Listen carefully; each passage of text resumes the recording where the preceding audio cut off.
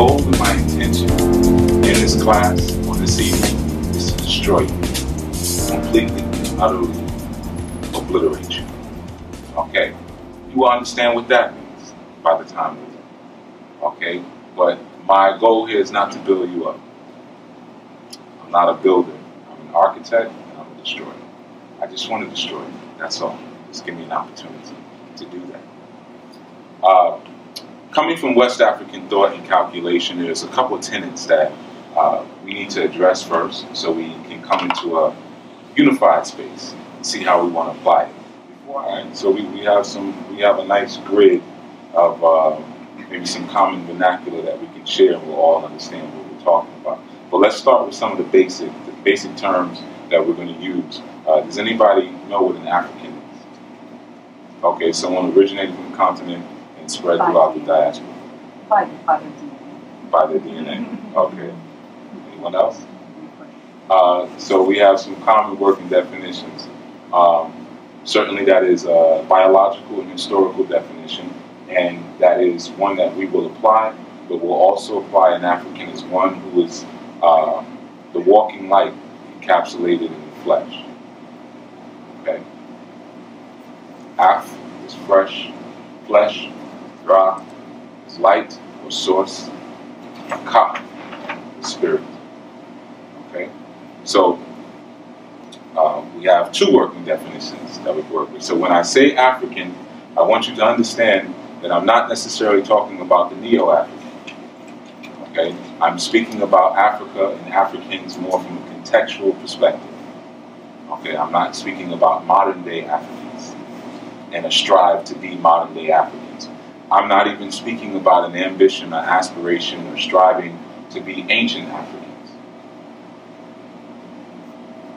Okay? Can't do that either. If we were supposed to be ancient Africans, we've been born in ancient Africa. We chose to be born now. Okay?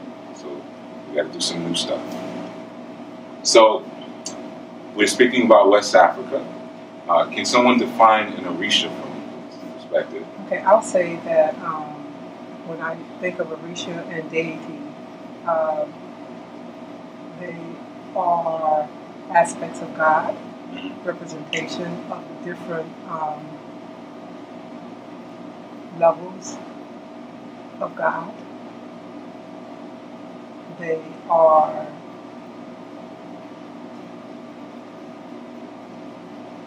ways, means, or mediums that we are able to communicate practices from God, giving instructions from God. So they're representative of different aspects of the divine. Okay. Representative of different aspects of the divine. Okay. Everyone cool with that? All right, Zion, I think we covered a lot between those two. Okay. What is God? The Supreme Being. And even with all of that traditional information that I was given, I decided to really understand what our tradition is today and what it was then.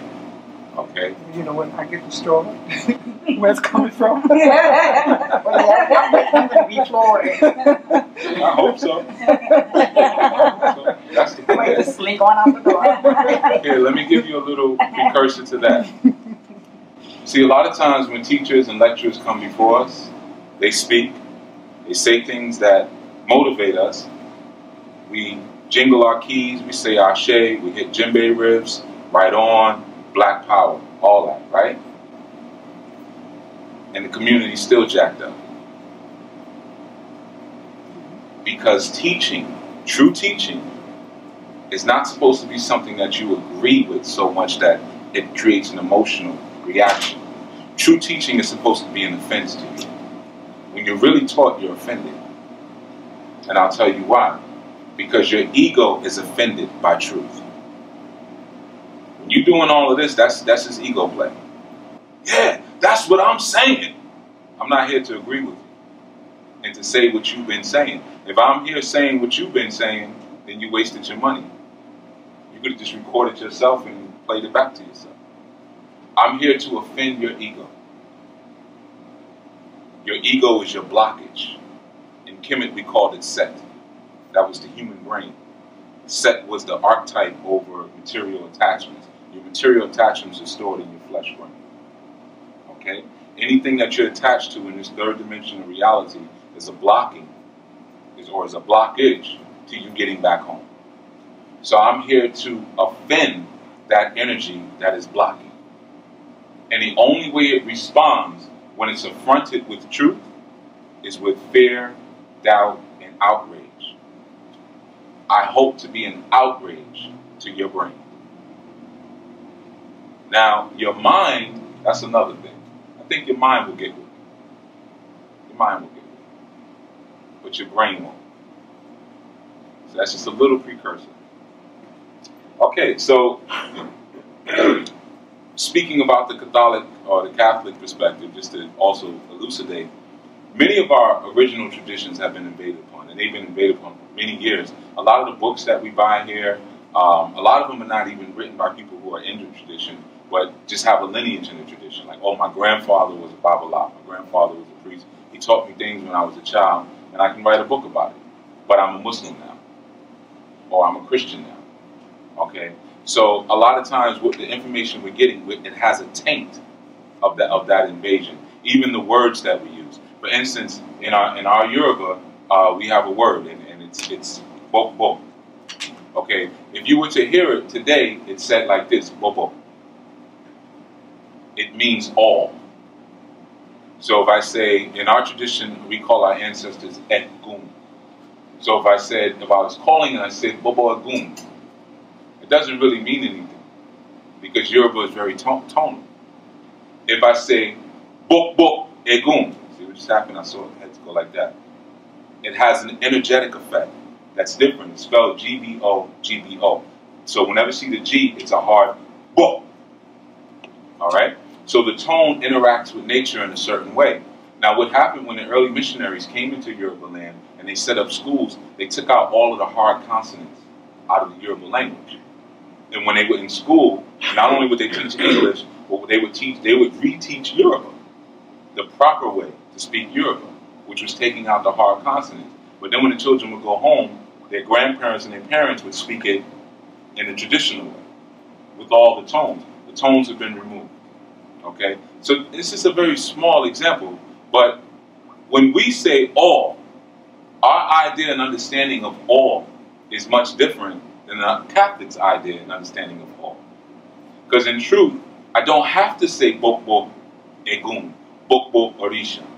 As soon as I say the all, I'm speaking about us, I'm speaking about every object in this room, and I'm speaking about all of the unseen forces, automatically. But you lose that, so now we have to say all the Orisha, all the Egun, and then we pour our libations, but we never did it like that. We just say Bokbo, that's everybody. In Yoruba, another good example, we don't have a word for thing. There are no things in Yoruba, in the Yoruba vernacular. There are no things. The closest word we have to that is oshun. And oshun means two things. It means to listen, and it means force. A force. So in Yoruba land, there are no things, there are only forces. The chair is a force, the rug is a force, the lights are a force. Everything is an active principle. Nothing is dead. Even though it may be inorganic, it's still animated. Okay? And animated by a substance that we call ashe. Ashe represents not only power, but spiritual authority. This is what ashe is. It is power and spiritual authority. And all things are comprised of ashe. Everything. Your shirt has ashe. Your chair, your pen you're writing on, the piece of paper you're writing on. It all is comprised of ashe. In some systems they call this prana. In other systems they call it chi. In other systems they call it moyo. In some systems they call it life force. Okay? It is the solidifying agent of the planet. What makes things real, what makes things happen. Okay? So those are just some small examples. And then as we go, we'll probably hit some more that will, for anyone else who may have wondered as well, we'll clear it up. But let's get back to our definition. So again, we're on the same sheet of music. Orisha is broken up into two words. O-R-I-S-H-A, O-R-I-S-A. Only O-R-I-S-H-A because that is a wrong spelling. Why is O-R-I-S-H-A included in there? Because when the tradition was translated into English, they removed the accent marks. So it's really O-R-I-S-A with a dot underneath the S. Whenever you see the dot under an S, it becomes sh, not s. In English language, we use a lot of s when we talk. I've been noticing that the past couple of years. I just did it the past couple of years. That's all we do is like snakes. Every other word. So Orisha is actually spelled O-R-I-S-A. The problem that sometimes what occurs is that when we remove the spelling of things, we remove some of the understanding that we could actually have of those words because we're spelling in a way. If you go to Latin countries, you'll hear Orisha, cha, or chango, oshun, Orisha, because they don't say sh in Latin countries. They say ch. Okay? Changing the spelling kind of messes us up a little bit. And I'll explain why. The word Orisha is comprised of two different words, Ori and Sha. Ori means head, but esoterically, Ori means consciousness. So it means your physical head, which we call the Ori Ode. The Ori itself is its own community. There are different aspects to the Ori, to the head. There's the Ori Ode, which is called the outer head. But what that really is your brain. It's the Ori Inu, which is your consciousness. It's the Ori Ipako, which is at the back of your neck. That's your connection to your ancestors. It's your Ori Atari, which is at the top of your head here. That's your connection to your transcendental self. It's the Ori Iponri, which is your transcendental self, which we also call the doppelganger. If anyone's ever heard, or your spirit double, or your higher self. Then you have your Ori Iwaju, which we call your first eye, or some people call it the third eye, or the brow chakra. Okay? So there are different components to the Ori itself. So Ori is the root word of the word Orisha. So the root of the Orisha is your consciousness. And then you have Sha. That's the last S name. Sha means to be selected or to be seated. Sha. So Orisha is either a selected head or a selected or seated consciousness. So the Orisha are actually different streams of cognition. Got it? Whose cognition though? Who's selecting the consciousness? Your Godhead or yourself, or your inner self, your Godhead or your inner God self. You just named two different people. Okay. That's the beauty of the. You're right, but that's the beauty of it. She said your Godhead or your inner self. Our understanding, see, Africans, they itemize everything. Nothing is left unitemized. So the Godhead is one energy, the inner self is another energy, but they are comprised of the same community head, Ori. The Godhead is the Ori Iponri. The inner self is the Ori Inu. But notice Ori is still at the top. There's still Ori, but they're aspects of the Ori. Okay?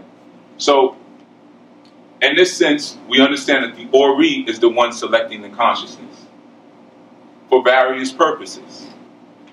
So, it is important that we serve Orisha and that we give him praise and honor, correct? Right. Why would you serve something that is in your employ?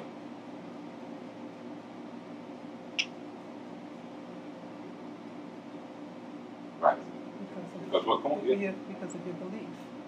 Because of your belief, but not because of your knowing. You're absolutely right. Because you believe you should, because you were told that you're supposed to serve everything. Because you're nothing. just filthy rags, amazing grace, saved a wretch like you. The Orisha are here to serve you, not the other way around. I'll explain further. Okay. And remember, don't be afraid to raise those hands. It's okay. If I say anything that, you can do that. It's all right. I won't be hurt. Okay. Now, we have a substance in our tradition called emi. In Yoruba, E's are pronounced like e, like you would say for egg. It's e. Okay. And I's are pronounced like e, like in feet. All right. So emi is spelled E-M-I. Emi. Emi means breath, but more specifically, divine breath. Emi is divine breath. Okay? Now, when we're dealing with the science of thought and the idea of Emi, we have stories in our tradition. And not so much stories, accounts of how things happen. And our highest deity, well, our highest, most definable, our first defined deity is Olodumare. Okay, anybody ever heard that name before? Okay, the first defined deity, the one. Olodumare is the one. Okay? But as a side note, what comes before the one? 0. So that means Olodumare is not the highest. Olodumare is just the first attempt of the highest to define itself. Anybody in here familiar with Kabbalah? Okay, beautiful.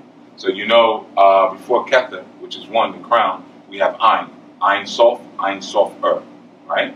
And those in that 0 realm, but they're the undefinable, the causeless cause. Okay, and they give birth to the solidification of the 1, which is Kether. Okay, and Kether is where everything begins. So for us here in our human thought and reality, everything begins with our supreme being, who we call Olodumare. But Olodumare is not the first or the supreme being. We'll understand it. So as we're moving forward, Olodumare breathes the breath of life into our head, into our ori. Now we saw this story somewhere before, right? Where?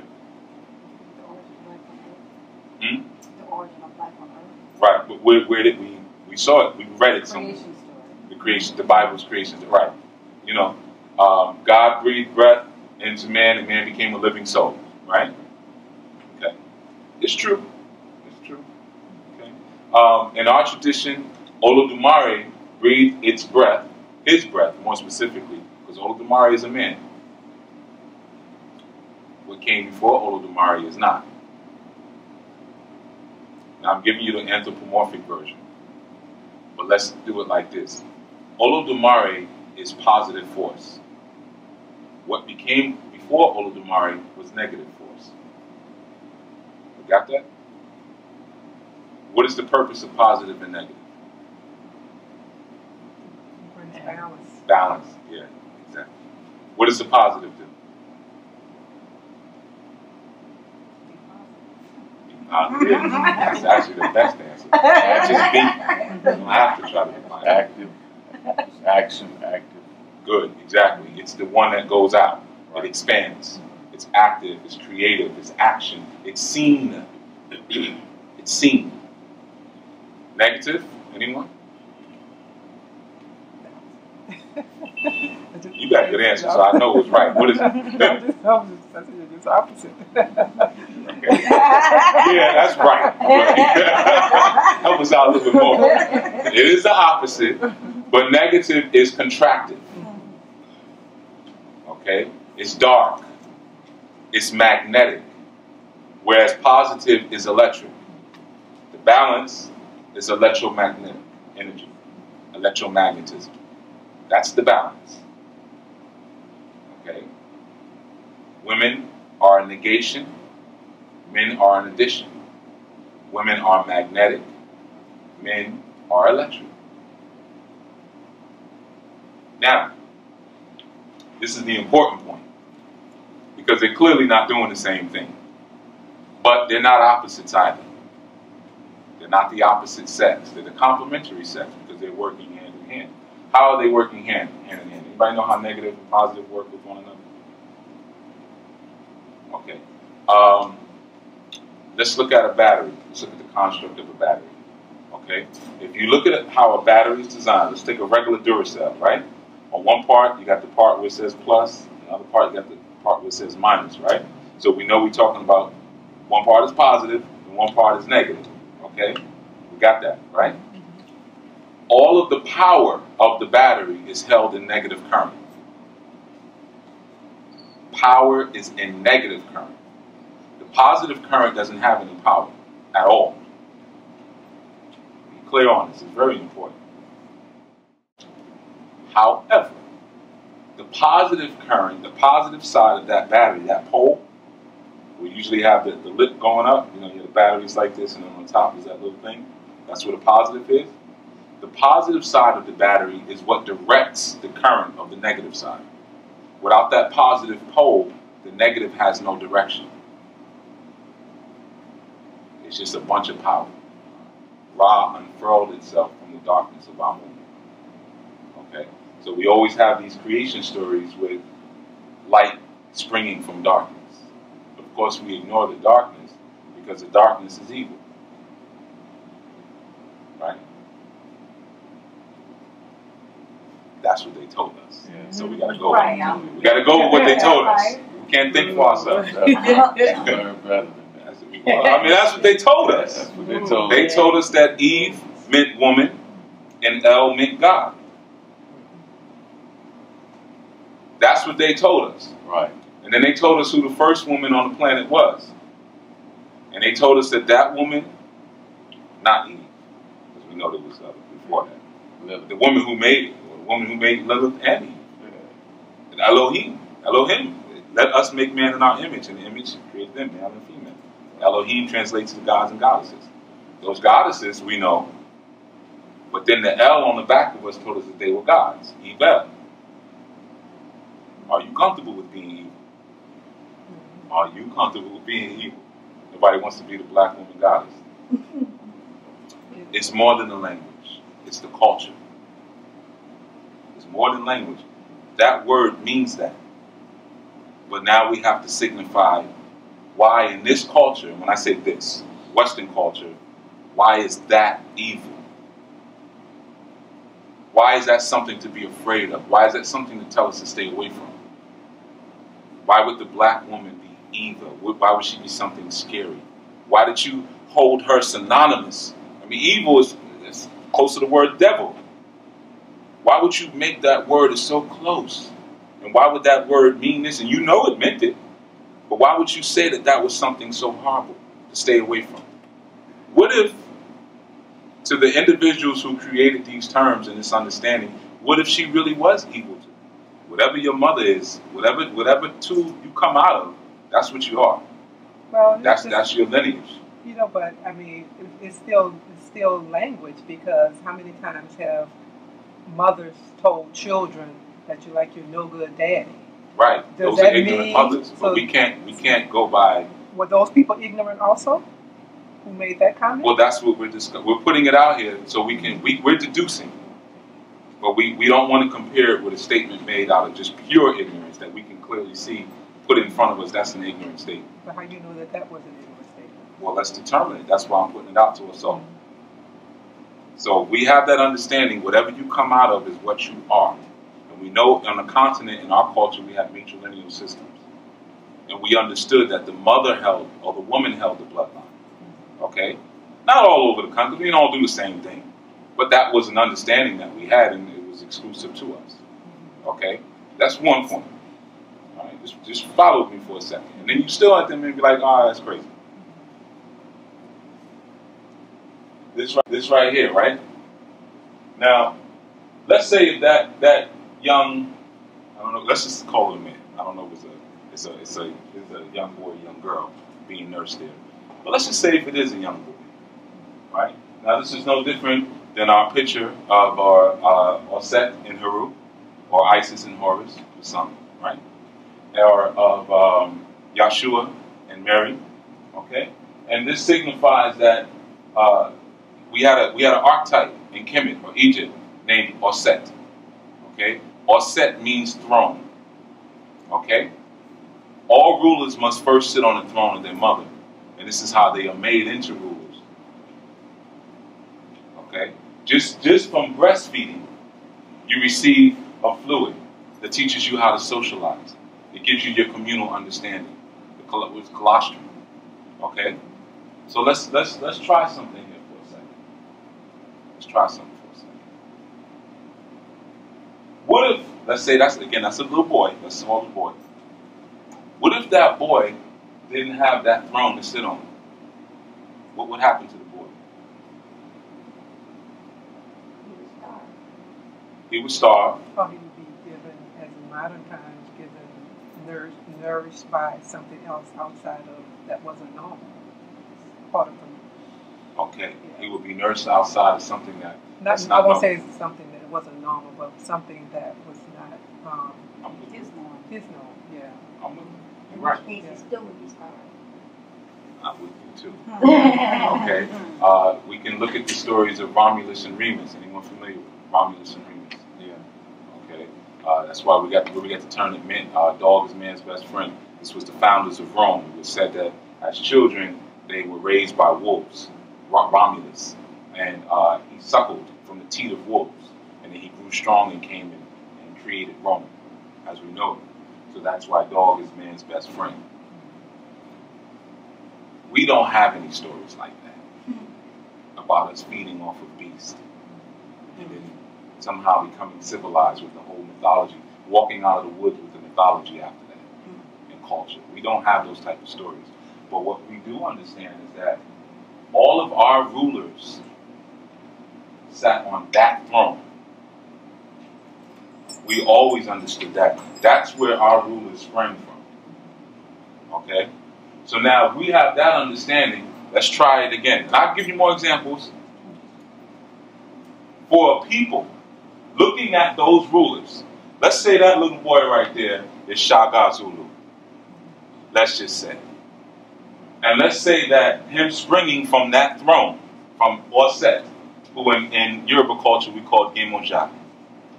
Let's say because he was able to spring from that throne, he was able to become Shaka Zulu, who handed the Europeans second to Hannibal the worst massacre that they've ever reported in history, with spears and bare feet.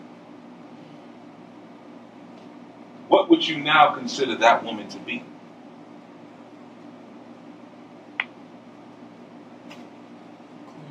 The foundation, the beginning. The beginning of your end. Life. Life to your greatest adversary, to the most powerful man on the planet. She makes him just by having her, just by her touch, by her presence, by her energy, by her ashe, by her ojiji. She creates great rulers. She must be evil. She must be destroyed. She must be raped. And when our time is coming to the end, we must try to rebirth ourselves through her. Because if she has the keys to genetic survival, then all I have to do is miscegenate her and place my seed inside of her if I'm an alien, and then I can survive like them. So I'd say that definition was pretty on point. She's the black goddess, or black god, because God has no gender exclusivity to the term. Female can be God, and male can be God. Goddess is a fake word. Okay, so that black god is what gives birth to my destruction. She's scary. She's something I need to be afraid of. I'm going to actually create a whole mythology off of her, and I'm going to call it Medusa, so people stay away from her. I'm going to turn her locks into snakes. You see? I'm going to say that the moment she looks at you, you turn to stone. Why am I going to say that? Medusa. Because if something is turned to stone, that means it loses its ability to transform. you've brought its genetic evolution to a halt. Because what you come out of is what you are. Now, I'm cool with her. I'm safe. She only brings me to the next level. For others, she ends them. She stops them right there. As soon as you come out of that, you are no longer what you classified, what your father classified himself as. That's scary for some. Yeah. Oludumare. Anybody know what the word Oludumare means? Breathe his breath into us. What does his name mean? The one. You call him one. It's okay. It's all right. All right. I'm gonna give you a quick little Yoruba lesson for those. Some may not need it, but O. Whenever you see O, two things in Yoruba, they always mean the same thing. O or O-L. Ol. O or ol. Okay? It means either the spirit of or the owner of. Okay, it's not like English. English has no romantic subcontext. When you say something, there's no life to it. It's created off of codes of numbers. You know, like if you say in English cat, it's just cat. If you say it in Spanish, it's el gato. El means what again? God. So as soon as you say el gato, you're immediately deifying your cat. Because we understand that all things are a divine force. You see? Okay. So what about when we say the devil? Right, but what did we just do as soon as we said the devil? More than that. Deify the devil. Y'all got it. We just made the devil a god. What? Yeah. It's real easy. That was the album. The devil made me So do it. every time we say the devil did or the devil, if we say the Because check devil, this we're out. deifying the devil. I'm gonna help you. I'm gonna give you a little That's something to serious. think about. If you said that man over there is the devil, right? Yeah. Then either you just deified a specific person or you just deified a specific group, which we tend to do. Right? See, in our culture, we understand that because we have divine breath, I'll explain to you how we got it, that whatever we speak to becomes an animated soul. That's why our words are so important. And you notice why I said, when we say that man, y'all know who I'm talking about. Y'all know the phrase. Yeah. But why would I bring it into this beautiful gathering? That's the beauty of us. There's so much said that's not said. Okay? I could stand up here and, y'all know what I'm talking about. Oh, yeah. For sure. Okay, so that's how we deify things. The word the, remember, the, what is the study of religion or God? Theology. Theologian. The is a definitive article that adds the deity aspect to whatever you put after it. You got to be careful. You see? Allah. Al, el, or all mean the same thing. They mean the, but more importantly, they mean God. In our context of what God is. Because God is such a very weak word, and I'll explain why later. But it means divine, divinity, if you feel like it. You can make anything your God if you feel like it. That's why God is such a weak word. God is just someone of influence, or a force of influence. So when we deify a certain group of people constantly, what we're doing is making those people our gods of influence. Why you ain't got this? Because the is the devil. Why is this going on? Because the is the devil. So O means what again? The spirit. The spirit or the owner of. Okay? Ol is very different. It's very similar to El. If you notice it. Okay? Odu means womb. Womb. So we really know the root of that word is not Odu. The root of it is actually Du. Du in Yoruba means black. Or sometimes, you might even have it here, they have the soap, Dudu Oshun. That means, Dudu means black. So that Oshun means soap. Dudu Oshun is black soap. So Odu is the spirit of darkness, the spirit of blackness. And in our understanding in Yoruba, we associate that with the womb. So if you ask somebody, what does Odu mean? They'll say, oh, it means womb. But it actually means the spirit of blackness, which is, again, the negative principle. And then we have, at the tail end, we have Mare. Mare means serpent. So let's put it together. Olodu, Mare, spirit of womb, serpent. Spirit of the serpent's womb. Olodumare. Olodumare is Atumare. Atumare. Okay? Now, Atumare, Atum is where we get what word? Adam is man. But that's where Adam comes from Atum. Okay? So when we're dealing with Atum, we're dealing with atomic beginnings, right? Mare is serpent, but Atumare is atomic beginnings. Olodumare is the owner of the spirit of atomic beginnings. That's it. This is just the wisdom of our ancestors.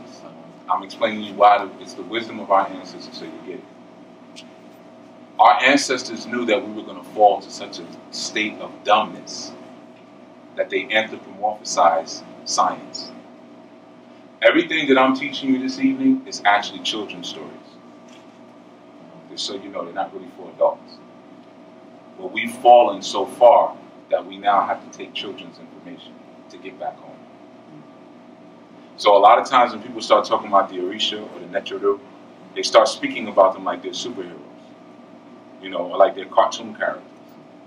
Okay? Because their understanding, they won't allow it to elevate to understand that the Orisha, we're going to come to this, but the Orisha are cosmic formulas.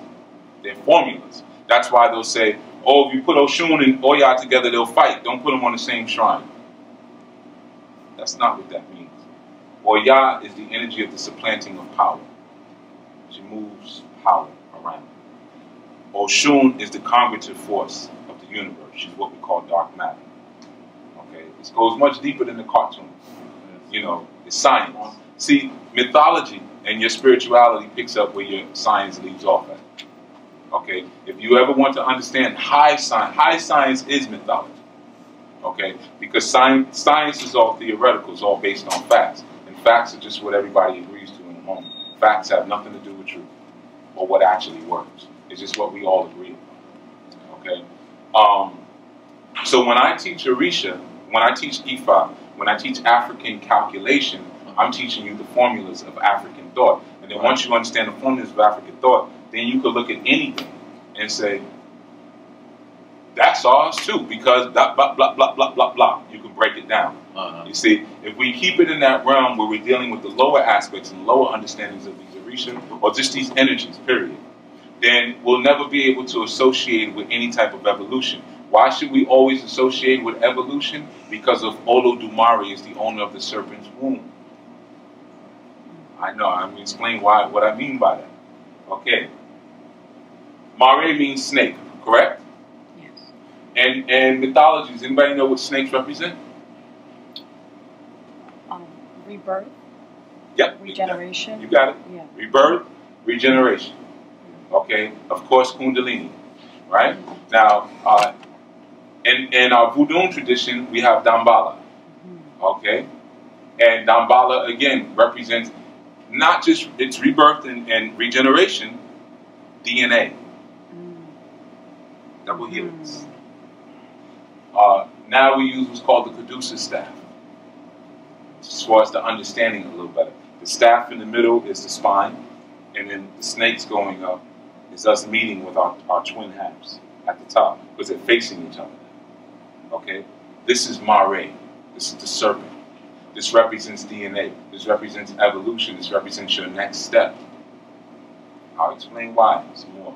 But at any point, don't worry if you need to check in. Okay, now we have Odu, which is womb, right? What on the planet, in the cosmos, or anywhere comes to being without coming through a womb? Nothing. No thing, right? You just said no thing.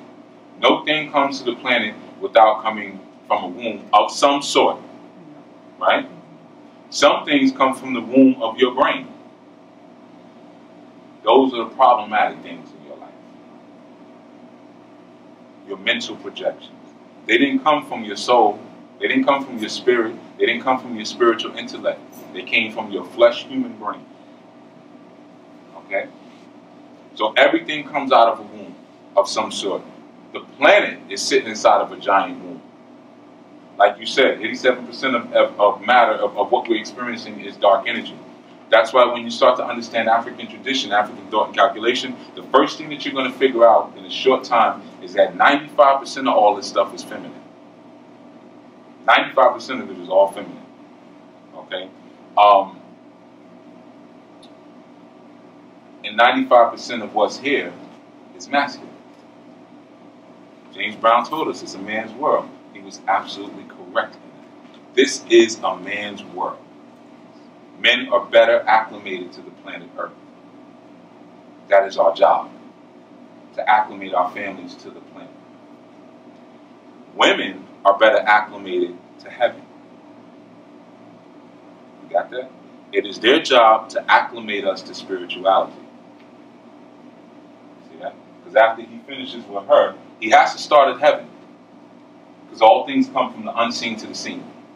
Then after he starts with her, then he goes to his father and he learns about politics and social construct. Because she's not good at that. That's not her world. Her world is the unseen world that controls all of the seen world.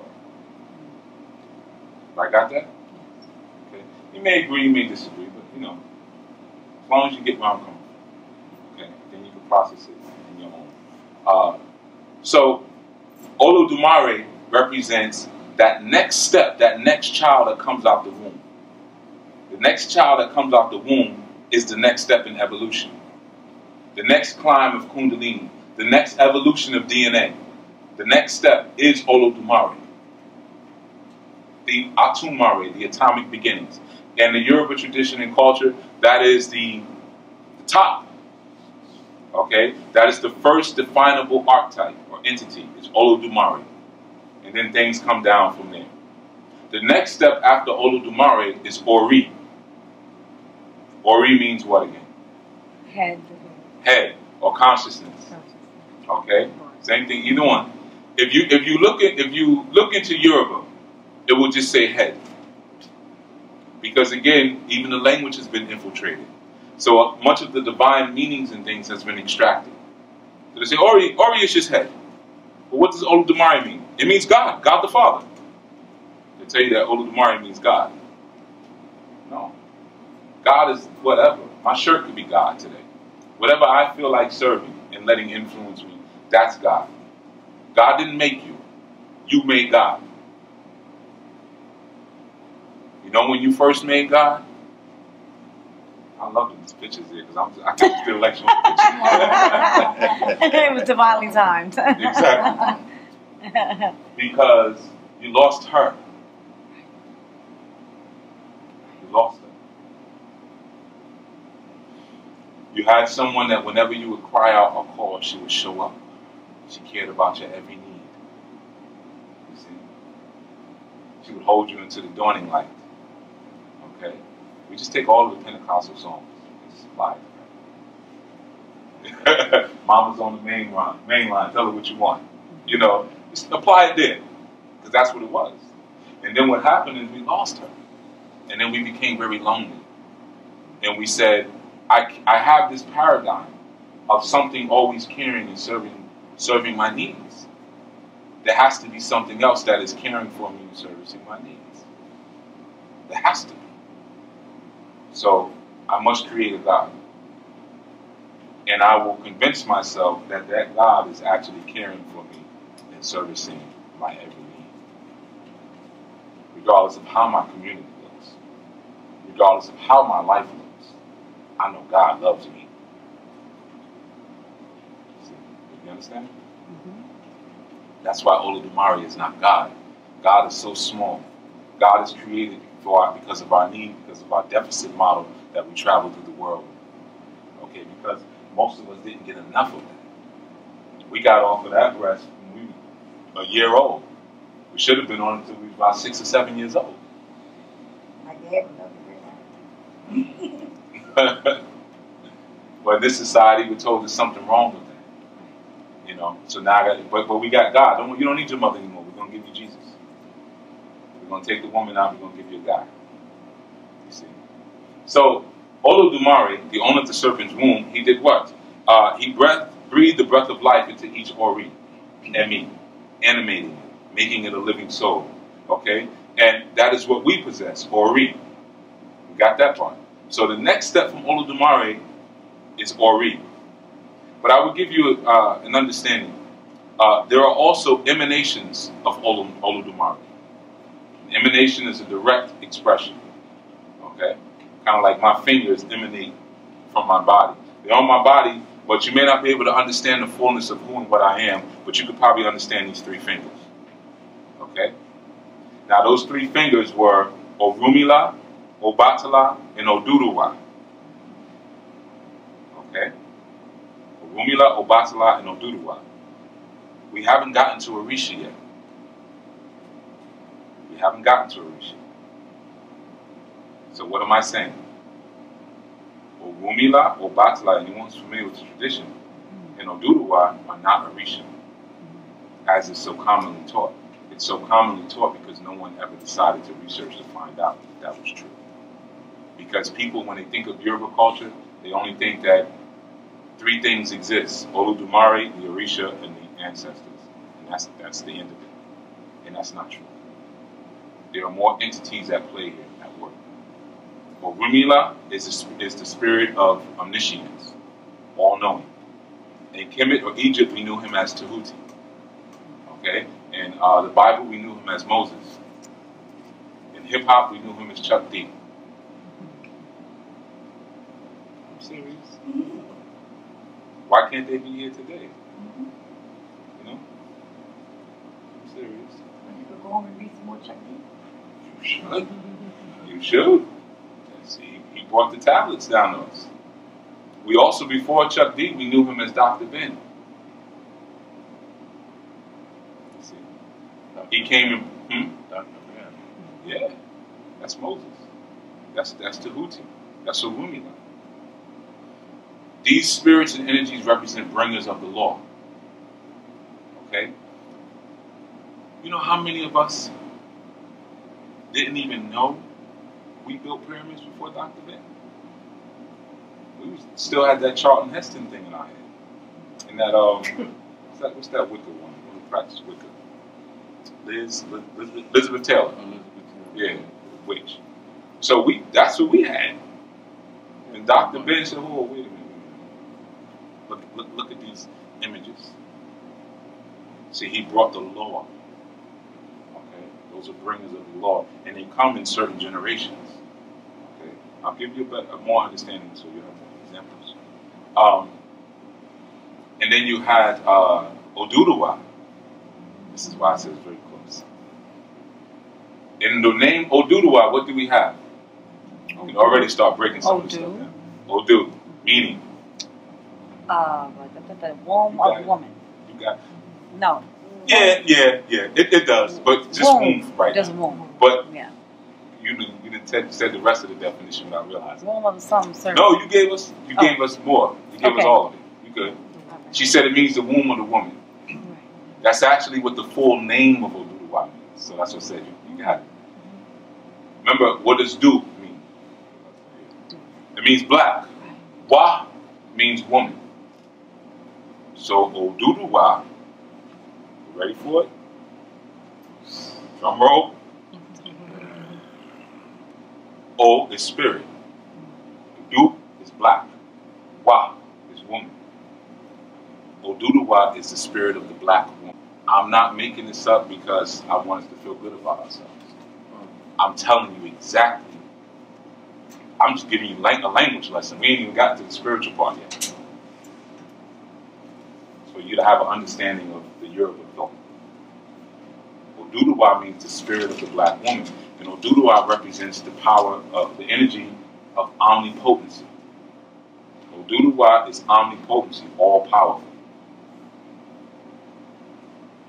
Okay? And then we have another emanation. Remember, we still ain't got to Orisha yet. Obatala.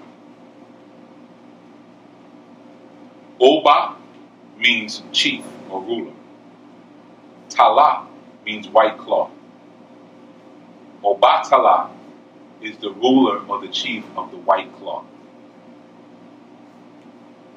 We're talking about string theory. But Obatala is the energy of omnipresence. Because what is that cloth? It's the fabric of all existence that holds everything together. Scientists have now been delving into this idea of superstring theory.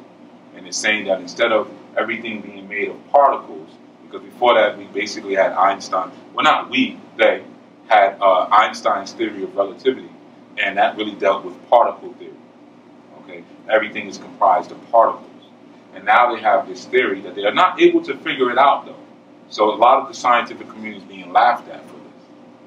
Because you can't figure stuff out if it was never meant for you to be there. Some places are just not meant for some people to go. They don't have the force in their nervous system to understand that information. They go crazy. Superstring theory deals with everything is not made of particles, but in fact are made of strings that are vibrating at different resonance. And this different vibration and different resonance is what creates all of matter. So matter is created technically by sound. That's a little closer to our understanding. One of the problems with that understanding is that it separates the relationship and the community of all these spirits with one another. For instance, it's like when you eat food, right? We're told that food is fuel for the body. So if you want certain things to happen in your body, you eat certain foods, right? But that goes along with the supposition that the body is nothing but a machine. So how crazy is that? You see? So if I want to run fast, I'm going to eat some oranges. You know? But do I have a spiritual relationship and connection to that orange? Knowing that it is not a thing, but in fact in our European tradition it tells us it is a force. So that means it's alive, it's a spirit. How does that spirit feel about me? You see? So they tend to compartmentalize things and separate them. You see? They don't work in groups, they don't work in a communal, cyclical, holistic theory and mindset. Everything is separated and fragmented. That's why they will never understand string theory, because they will never bring themselves to understand oshun. You can't understand string theory without understanding dark matter. It won't work. The Orisha are formulas. But that also has another implication that some may be ready for and some may not be ready for. That means they're indifferent. They are without feeling. Feeling are product of having chakras. They may live in certain chakra houses, but they don't have feelings like you have. They are indifferent. So when you are going through something and you're saying, I know the Orisha got my back, you are wrong. That is a product of your religious programming. And because, again, you got pulled away from her too soon. So now you're looking for something to take care of you. They don't do that. In fact, the Orisha are more closely associated with our understanding of genie and jinn. When you polish the lamp of God, this is the lamp of God, also known as Solomon, Sol Oman, son of man. This is your son. How do we know this is your son? Because they told us, who is they, right? They told us that the Son of Man was the one who performed the miracles. It was actually Yahshua who said it. When he performed miracles, who should we say did this? Tell them the Son of Man. But we didn't think anything about it. Because, okay, that just sounds like he was being humble, right? The Son of Man. We didn't think that he was talking about the lamp of God. Or that when we read stories about Solomon, and we understood that Solomon means son of man, that they were actually the same individual. Which means that neither one of them existed. It was just some information for you to become the Christ. But again, remember what the Catholics taught us? You ain't nothing. You got to serve everything outside of it. Right. This is the Son of Man. The Son of Man will do what one day? He'll return, right? And he's going to come through the clouds. That's what it said. And I'm talking about the Bible now. Don't blaspheme. They come through the clouds, and everyone will see him. Every eye shall see him. So don't go in that bathroom. Don't go in that shrine in your basement. Don't go to the moon, because you're going to miss the rapture when you're caught up in the blink of an eye.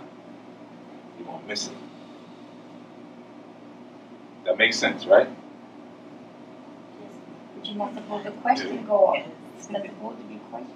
You're definitely not supposed to question You're not God. supposed to have a brain. You gotta Let have. that go. You gotta have faith. Right. Right. Faith is the belief in the unseen.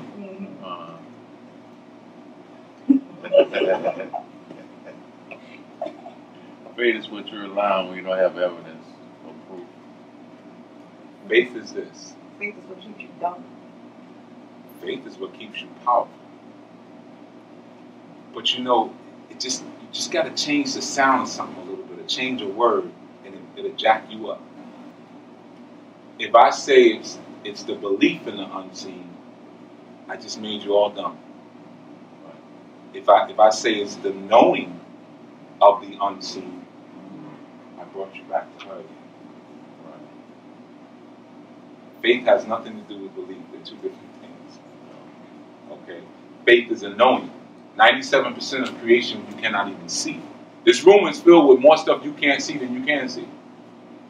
We only got stuff up to about here. The rest of it is air. We can't see none of that. And it is more air in here than there is objects. But we can't see it. In our traditions, we call that oduduwa. And we also call it, in our other tradition, amun. And then it got hijacked into amen. After you say a prayer, I haven't seen this thing happen yet. When I pray to you, the word pray means to beg, by the way. That's why I don't pray. So after I pray to you, I haven't seen it happen, but I have faith that it will happen. But in order to seal it, I use the ancient word of amen, which means I know it's going to happen. Not I believe it. See, I told you, you just got to change one little word in there. That's why we're talking about formulas. This bastard, evil, wicked language you were given is nothing but a formula. Formula to keep you earthbound. Okay? Okay, here's the number one thing. Is there a herb or... Right. Yes, sir. First problem is this: if I tell you that, then I just religiousized you. Yes, sir. Because what I would feed and what you would feed would be two different things. Yes, sir. Because we're dealing with different aspects of the Almighty. Okay, understanding that we're dealing with different aspects of the Almighty, my food is not your food. Yes, sir. You see, I can listen to Earth, Wind, and Fire in the dark, and I'm good to go. I don't even have to eat the next day. Yes, sir. I'm straight. Serpentine fire, Brazilian rhyme. Liquid story. Oh, yes, sir. I'm good. Because it's recharging my OGG, or what you call the auric body. And I just feed off of myself. Because the charge is so great at that point. That may not do everybody else might just fall asleep at the end of it. It may not do anything for them. Some of the sisters might say, hey, well, I'm going to go to water. And I got these crystals, and I'm just going to sit and meditate the water with these crystals and bring in energy from that form. See, when we're dealing with our understanding, we have this understanding that we can transubstantiate anything. Anything. I'm messing around. You know how much energy is just right here? How many people have stood here and looked at, oh, wow, that's deep. This energy here. People who wrote these books. My job of a priest is to figure out how to get it out of it. You see? So, and I don't mean to not answer the question, but the answer is varied. You see? Like you said, someone took our stuff and put their twist on it. But that also means the food is different now. Their food is not our food. I mean, we process food differently. We can process more food sources differently without things having to go in our mouth. And our drive, our reason is different. We don't have a telomere deficiency or shrinkage is not our crisis because of one thing, oduduwa. Oduduwa is neuromelanin. Okay? That understanding that you're speaking of is speaking of what's needed in order to function in this world. We don't have that issue. Okay? There are people who will take your blood, specifically your blood, in any form they can get it, any fluid. There's blood in urine, there's blood in your semen. Okay? And they will use that in order to continue to manifest and survive on the planet. Okay? In Kemetic structure, we had an entity we knew as Kansu. Okay? Now, Su in Yoruba structure means moon, or it also means the menses, and it also means the source. Okay? We call the moon Osu. Okay? And then we have an archetype known as Oshun, spelled O-S-U-N. She has a reading or a sign that goes with her, which is named Irosun, which means Oshun sings, or Oshun returns to the source of things. And it also speaks about the menses. Okay? So now let's go back to Kansu for me. Kansu was known as the night traveler. Why was he the night traveler? Because he was associated with the moon. We're talking Egypt. So I'm going back between Kim and Good. Okay, cool. All right. So Kansu was known as the night traveler. Kansu we know is an earlier form of Heru, or some may know as Horus, or some may know as Yashua, or Shango, or Thor. But either way, Kansu was an earlier form, and he was called the night traveler. And from the study of Kansu, there was a theory that was came up with and was called the Draconis theory, which later became the Draconis string, which later became Dracula, which later became, or previous to that became Dragonus. Okay? This all comes from a study of Kansu and how Kansu would travel and be active at night. I'm going to explain what this is. Kansu is nothing but melanin. Okay? Melanin is active at night. This is why I said I will play Earth, Wind, and Fire with the lights on at night. Because that feeds my melanin. That's one of my melanins. See, we think melanin is active in the daytime. It's not. Serotonin is active in the daytime. And in fact, too much sun can dry out your pineal organ. It's not a gland. It's a gland for people who are unable to use it. Then it just secretes a little bit. Proper sleep and also dark, complete darkness. A lot of times we have like our little gadgets and stuff in the room, alarm clocks, and they got the lights blinking. You know, that actually disturbs your melanin productivity. So it should be actually pitch darkness. And it's not just enough to put a mask on. You know, because it's we absorb and process melanin through what we call our epidermal melanin. So it has to be dark in the whole room. See, one of the challenges and the problems with African tradition is this. When did the tradition begin? At what moment in time are we calling it tradition? Throw some numbers out there. I'm cool with it. Oh, so the accent is not a statement. Well, you know it's a statement. It's a setup question. So the challenge there is that we have made our Africanity a static occurrence, a static phenomenon. You know, like it did not evolve. Our understanding of, again, Oludumare, Atumare, are atomic beginnings. It is evolution. So that means God is even changing, quote unquote. I'm using it parenthetically. Our supreme being is not the same. It's not like the Bible, the same yesterday, today. No. It's not the same. Because you ain't the same. Every time Oludumare comes back to the planet, what does Oludumare come as? As what? A baby. A baby. Oludumare is just a big baby. That's it. The only thing that's old here is you. You're the only thing aging in the cosmos. Everything else, we're talking about children. That's why whenever Oludumare returns to the planet, it says, because it hasn't lost its wonderment. You see? But as we get older, we develop this horrible thing that we call a personality. And our personality concretes and cements us into a way of being. And there's layers to it. Layers of ego, layers of personality, and this is what makes you old. Old people and babies don't have as much of it. That's why old people, they always are giving you all kind of wisdom, because they're getting ready to go back to the essence, but also they just don't care anymore. That's the highest state of being. I don't care. It's the hardest state of being. I don't care. Boy, Michael Brown just got shot, killed. How you feel about it? You say, you know you care. You care. Even in your questions. Why am I supposed to care about something that every book I've read from our scholars and from our deep thinkers has told us that we're living in a holographic universe? None of this is real. So why am I supposed to care about that? Exactly. What makes me care? What is caring? It's an emotional attachment.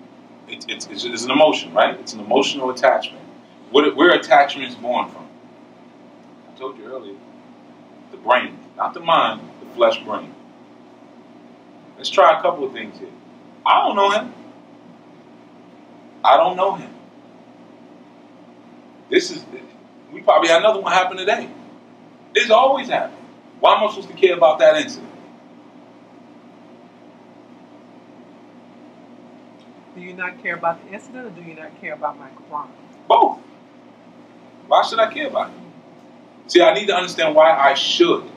What is the imperative in the charge that's telling me I'm supposed to care about Michael Brown? Any emotional attachment to it. No, but why is somebody, not that you're saying, telling me I should care?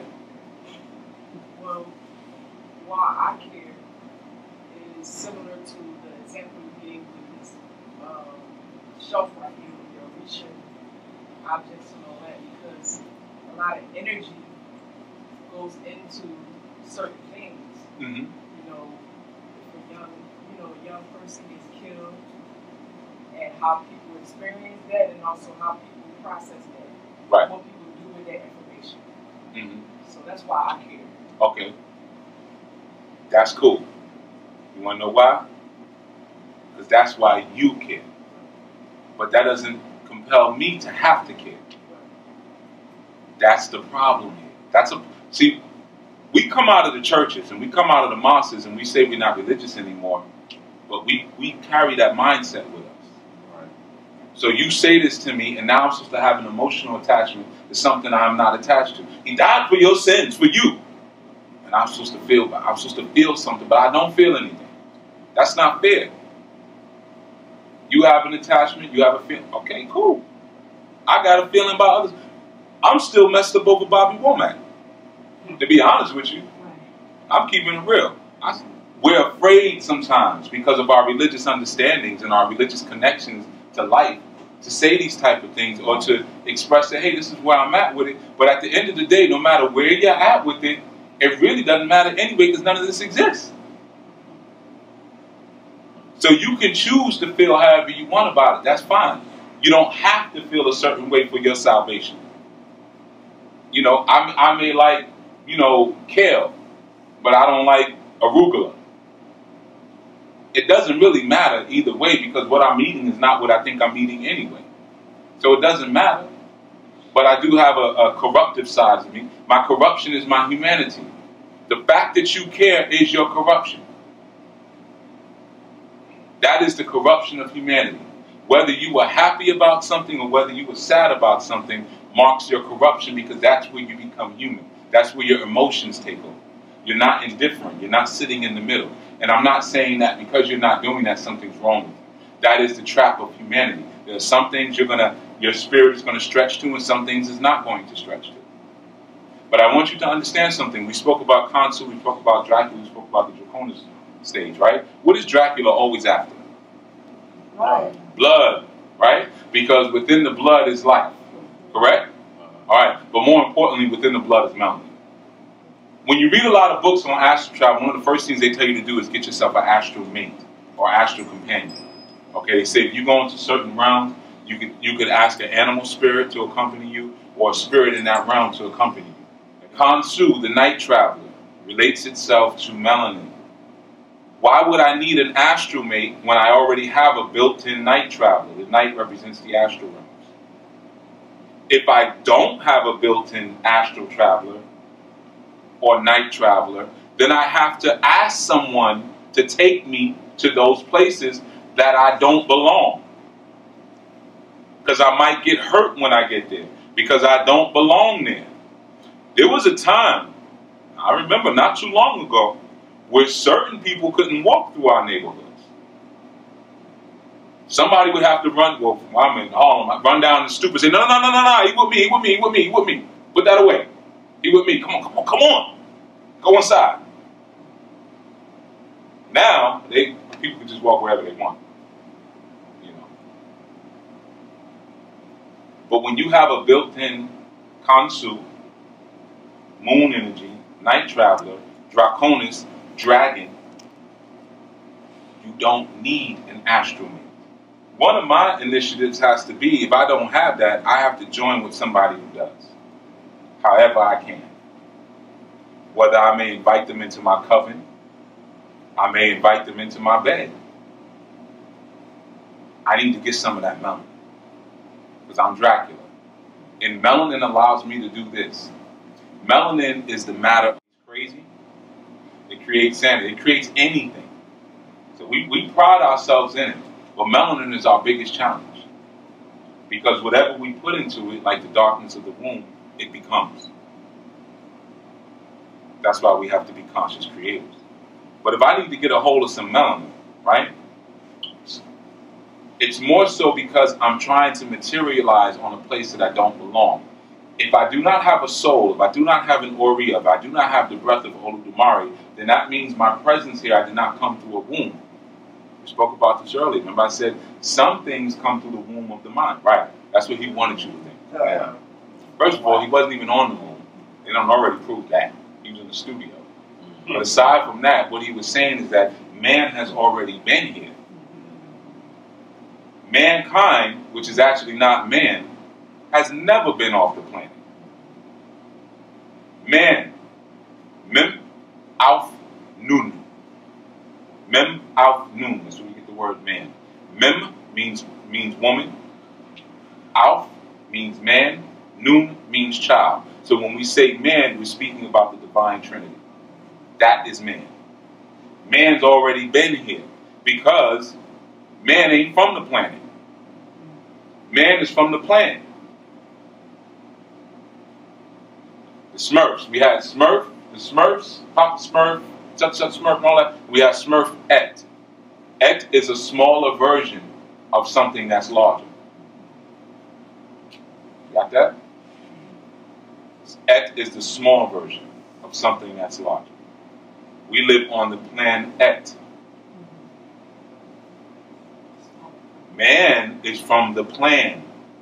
Mankind, the thought projection from your physical mind, is from the planet. You are on the planet in order to learn stuff. This ain't nothing but a gigantic classroom.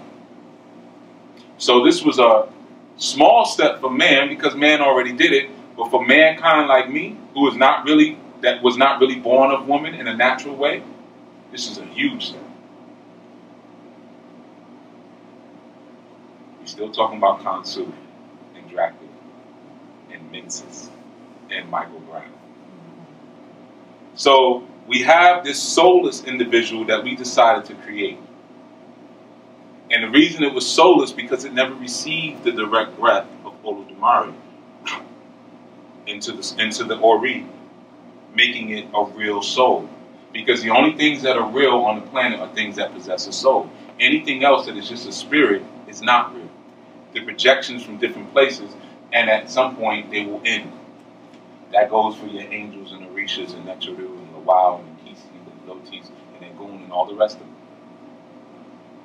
They're not real. The only thing that is real are the things that are permanent, and that is your soul. Your soul is infinite, and your soul is devoid. Could you just talk a little bit more about that? Because what you're saying, what you're trying to say, No, it tell me what's real and what's not real. And so, in order for me to believe that, I need a little bit more. I don't want you to believe it. If you believe it, then I again religiousize you. Don't believe anything I'm saying. Either you know it or you don't. We're not in this age anymore. That was the thinker. That's over with. We're not thinking anymore. Now we're knowing. Either we're tapping into the energy of our soul and we're knowing, or we ain't. You've heard children say that. I didn't know how to do that, sweetheart. I just know. Right. You don't argue with it. Okay, I guess you do. Because why? Because that is Olodumare showing you I'm the next stage in evolution. The next stage is the knower, not the believer, not the thinker. Because Jesus has returned. Why are you laughing? You don't believe in Jesus? What do you mean By what part? Jesus has returned? Jesus was called, well, his name was not Jesus. We know that part. But Yahshua was called the Son of Man. Right? This is the Son of Man, which we also know to be Solomon. Okay? When the Son of Man comes with the clouds, all will see him. How is that possible?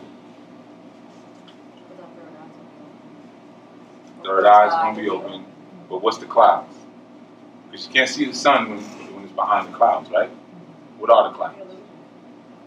Illusion created by what?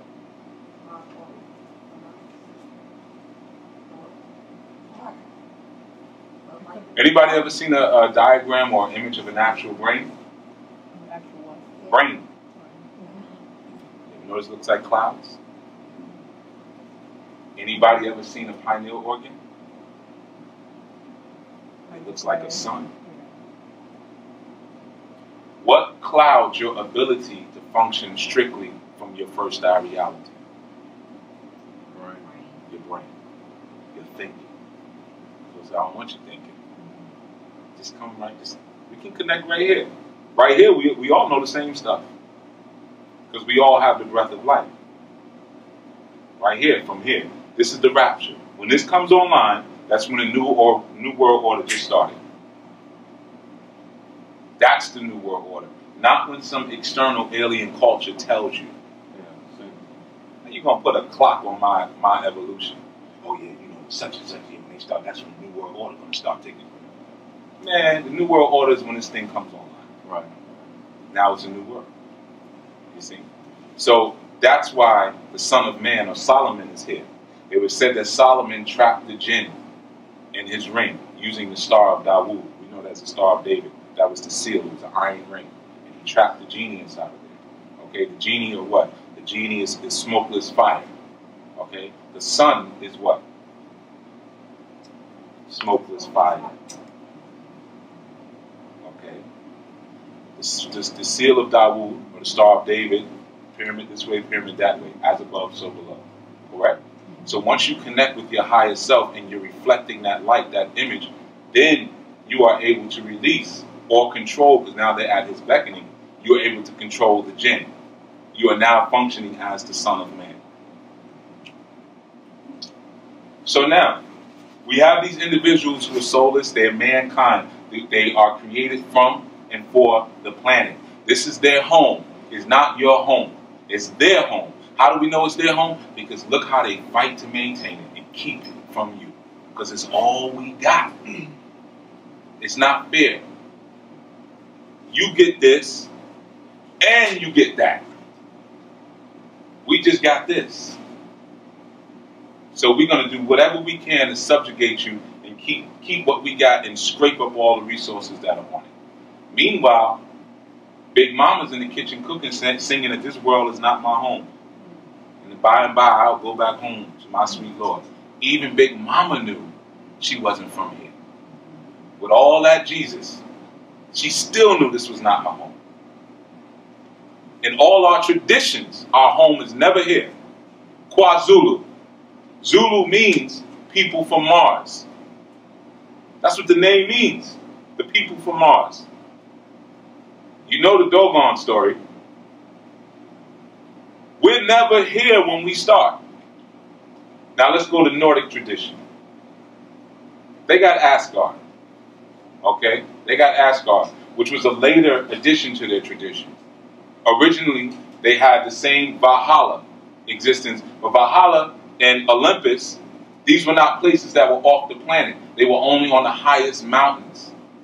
This is where their gods are from. So one thing you'll notice is that when you're looking at the mothers of European culture, ideology, and thought, there's always an origination on the planet, just someplace real high up. That's hard to get to, but you can get to it.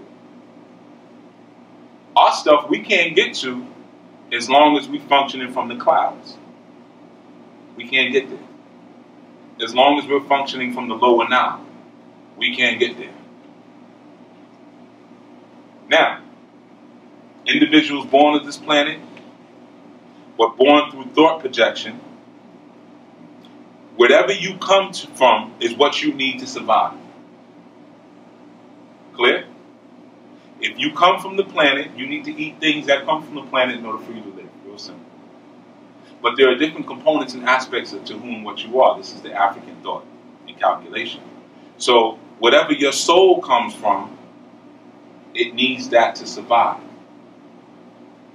That's one of the reasons why we're hyper-religious. Because we need God so much. Sometimes it's drugs. We get high all the time. That's to try to feed our soul, because we're trying to get back to that place to keep the soul buoyant. Whatever the spirit comes from, it needs that to survive. If something came from your mind, what does it need to survive? Attention. Focus. So we have a bunch of meetings like this, right? Everybody's learning something. And the reason I know you're learning is because everybody right now looks like they're meditating. You're not thinking right now. I can tell. I can feel it. The only time you can learn something is when you stop thinking. When somebody's really giving you some teaching and they get quiet and you're just taking it in and you're not. And for a moment, if you check yourself, you'll be like, wait a minute, how much time just passed? You'll be looking at your watch. Because you didn't realize you was actually meditating. Your brain stopped working. Because I'm talking on various levels. It's the words, but it's something else going on too. So, if the thought projections need my attention to survive and to live, and those thought projections study me better than I study myself, then they just have to do something to get my attention. So let's have a good meeting. Let's get together, and let's talk about to each other. Yeah, how's it in Louisiana? I'll tell you what it's like in New York, and let's connect on that level. And crack jokes, high fives, and start talking real loud and all of that. And what do? They're going to go kill one of our children. So we can all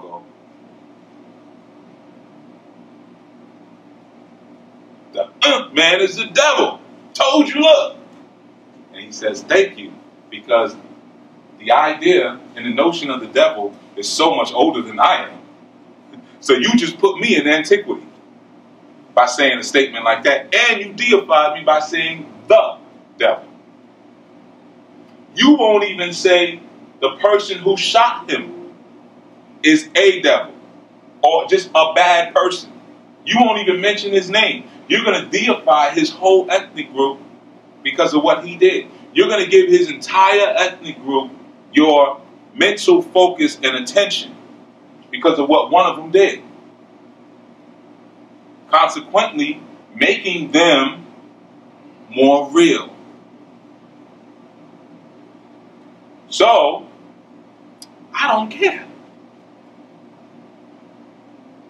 For that reason. And I work hard not to care. Because I'm not giving you my God self. You ain't getting it. You're not even real. This is Nightmare on Elm Street, the first one. At the end, how did they kill Freddy? She turned her back on him and she just said, you're not real. You're not real. I'm dreaming. I'm dreaming. Yet they were breaking down some science in that movie. And he was behind her with the claws out. Look at me. Look at me. She wouldn't turn around. You're not real. I'm dreaming. I'm dreaming. I'm dreaming. You're dreaming. They're not real. So they do things like that so you will say that they are real. They don't care what kind of attention you give them. You ain't got to love them. Just give me some attention. I'm starving here. So when they talk to you, get all of them. And then they want to start touching you and all that stuff. Get off my aura. I know you feed it. You're parasitical. You're vampirical. You're feeding on me. I feel it because now I'm hungry. Talk to you for 5 minutes. I want to go lay down. I'm hungry and I want to go have sex. I need energy. Somebody done took all my energy. You're supposed to get energy from your sex. You're supposed to get energy from your food. We tend not to. So Michael Brown, hey, I ain't thinking about it. Just ain't thinking about it. I'm gonna keep on using Bobby Womack because music and light, sound and light programs my DNA. I need that. That makes the snake go up. That brings the Kundalini energy higher. Okay? That makes Shango arise. So that's why I probably care more about Bobby. They put the word, they put it there for you to understand it. But we skip past it because we keep talking about their agenda and what they're doing. And we can't even identify they. Who? Which one? Because then you wouldn't deify them. You would go after the one. And I'm going to show you how most of y'all don't care. I done said a couple of things tonight that you laughed at. How could you be up in here laughing at somebody was just killed that you care so much about? And all of you laughed at certain points that you were all guilty. Because it's hard for you to admit that you don't care that much either. I'm not indicting anyone. I'm indicting everyone. You don't care that much. It's my contact. Make sure y'all know what I'm talking about. And you shouldn't care that much. And when you learn to turn your back on the beast, Olodumare says, I'm not going to recreate you. You will die out in this generation. Because all through antiquity, you've only stayed alive because of some happy-go-lucky African. Every time you somewhere, you're getting ready to end. Naturally. From your own debauchery. And then here comes some happy-go-lucky African coming and resuscitating you. Teaching you how to plant corn. Giving you essential oils. Giving you Wicca. Giving you chess. Setting up music conservatories. And giving you music to align your chakras. And even giving you phrases like music soothes the savage beast. What beast do you think the Moors were talking about when they said that? Why do you think they set up, they didn't call them music conservatories, they called them healing conservatories. And they would come in there and they would play the lute and the lyre and realign their chakras. Because you want to keep giving them attention. I'm not giving them attention. Nope. Ain't happening. Now, it's a struggle. Because that's the highest level of being. It's hard. It really is. You know, I'm driving through here and I'm saying, man, look at this. Look at that. Look at that. I know who the source of the issue is. I know. But there's a balance between my humanity and my divinity. And I'm trying to get my divinity to win out. And in order to get my divinity to win out, I got to move beyond my corruption. And my corruption is how I feel about a third dimensional reality that doesn't even exist. How I feel about it. I'm trapped in my dreams. How do you trap a God? You make it human. That's the only way you can trap a God. It's by making it human. Because eventually what happens is this is an amazing process. God forgets that it's God. Because Olodumare begins to age. And it says, I'm not the baby anymore. I'm the Cancer. I'm the Libra. I'm the Leo. I'm the African. I'm the identity. I'm the id. I'm not Olodumare. I did not come here to answer my own question. I did not come here as a negation of myself, to look at myself and say, oh, that's what you look like when you're mad. Because as old Damari, I've never been mad. I don't have feelings to be mad. Because I'm indifferent. So I came here to have experiences happen to me and to go through situations so I can feel that corruption of my chakras. And then what I can do is, after I feel that and experience that corruption, I can then bring that information back to heaven. We call it Orun. And I can evolve myself. But let's just say, for hypothetical reasons, or for this conversation, that someone could master something and be the best, not only master it, but be the best on the planet at it. Let's say if you two could be the best artists, perfected artists, you can be no better. Let's try that for a second. I know. I just said hypothetically. Come on now. Take a ride with me. Hypothetically, you are perfect. How can you become better? If you're already perfect now, but how can I make you better? It's at its top. And it's totally stretched out. Can't go no further. It's the best that it could ever be on the planet. You are the best.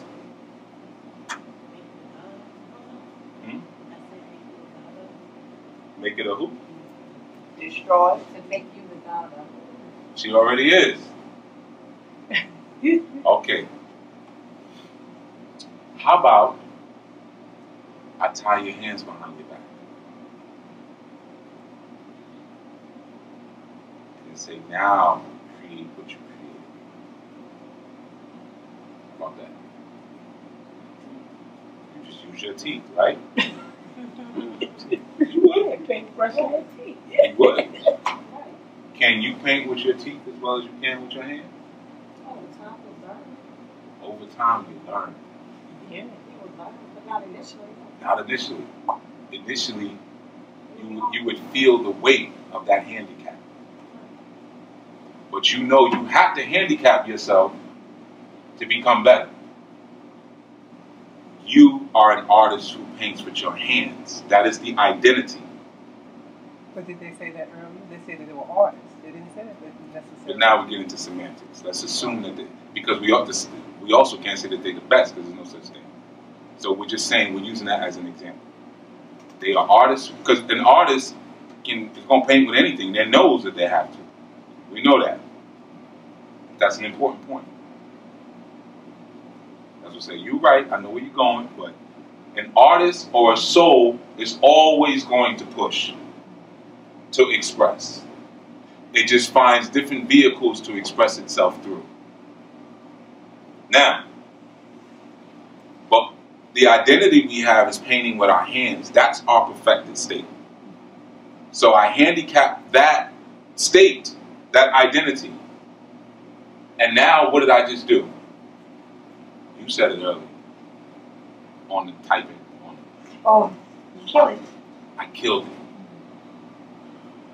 I killed that identity. I know you as an artist doing this. That's dead. Gone. And now you got to be reborn. But you're still an artist.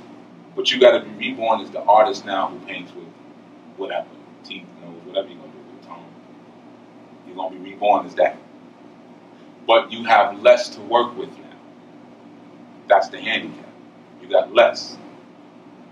But you got to have less in order to get more.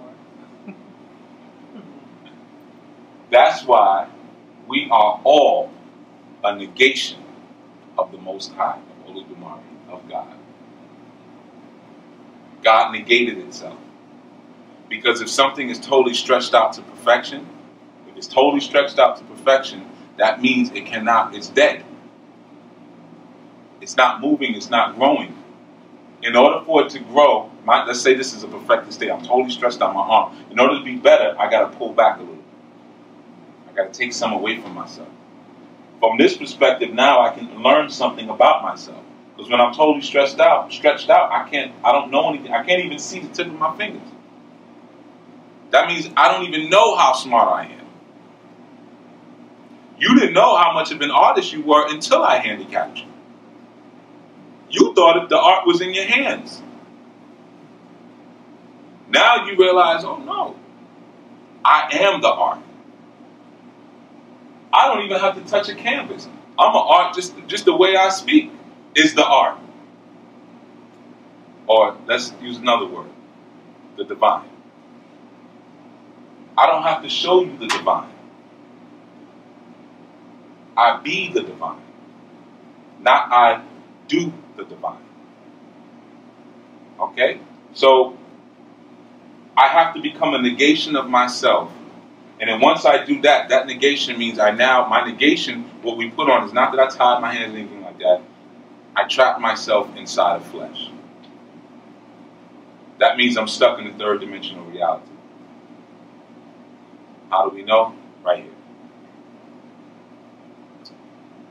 Jamaica, Jamaica, Jamaica, Jamaica, Louisiana. Wow. I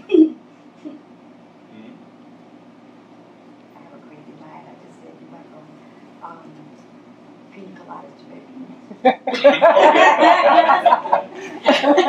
The art always expresses itself. Yeah, we ain't got a really crazy yet. You went from pina coladas to red. It's important.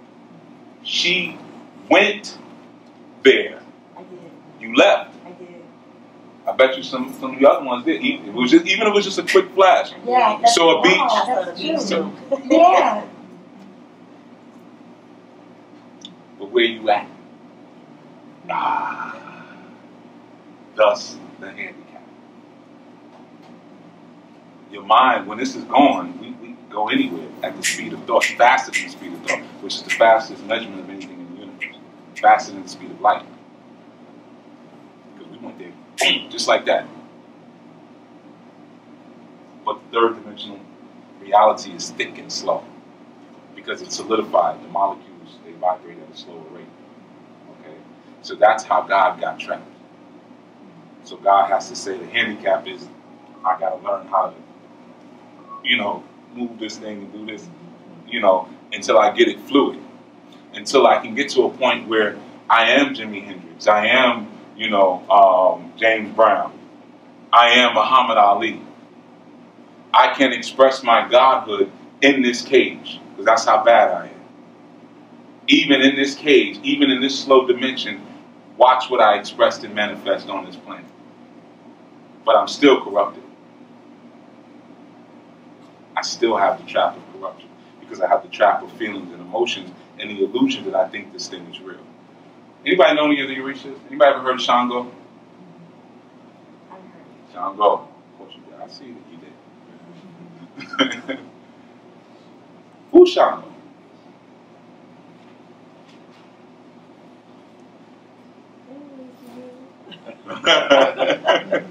Yes, you did. Your spirit raised it. Anybody know who or what Shango is? I only know that he likes red and alcohol. Okay. I see, yes. He's a warrior. Anybody else? Shango? Lightning. Okay. Also represents Protection. yeah. Yeah, sound like you got to say nothing. I was just going to say that Jungle represents cutting away Okay. the fire. Fire. Like purification. Yeah. Well, yeah. Okay. Shango. His colors are red and white, correct? Okay. He represents the energy of circumspection. That's what he is. He can see everything. That's why he's the king. Okay. Shango in our Kemetic system is Heru. Okay. In Hindi, he's Krishna. Okay. He's also Mithra. He's also Yeshua. Okay. And he's also Muhammad Ali. One of the most perfect representations of Shango that I've ever seen. Perfect. Did that. He got that one right. That's Shango. I'm not Ogunish like Mike Tyson. I'm just coming at you and, you know, I just hit so hard, you're going to fall. I do it pretty and strategically while I'm rhyming at the same time. And I am the greatest because I'm the king. Mike never said that. Mike said I'm iron. Anybody know what Ogun's element is? Iron. Mike even at one point was calling himself the god of war. He's called himself Iron Mike Tyson, but he said he wore the all black, which is Ogun's color because he's a blacksmith. And he said, I am the god of war. They put it right in your face. It's just that we looking for something else. We're looking for them to come through the sky with ancient clothes on. We don't understand that they're pulling up in Bentleys and you know, Cadillacs. Because they're here now. Okay. Anybody ever heard of Oshun? What is she? Who is she? She's the mother of the river. She's the mother of the river. She comes to bring balance and Okay. sweetness. Relationships. Mm-hmm. Relationship. Spirit of love. Balance. Love. Okay. She said sweetness. Sweetness. Yeah. The sweetness of life. Or you. Honey.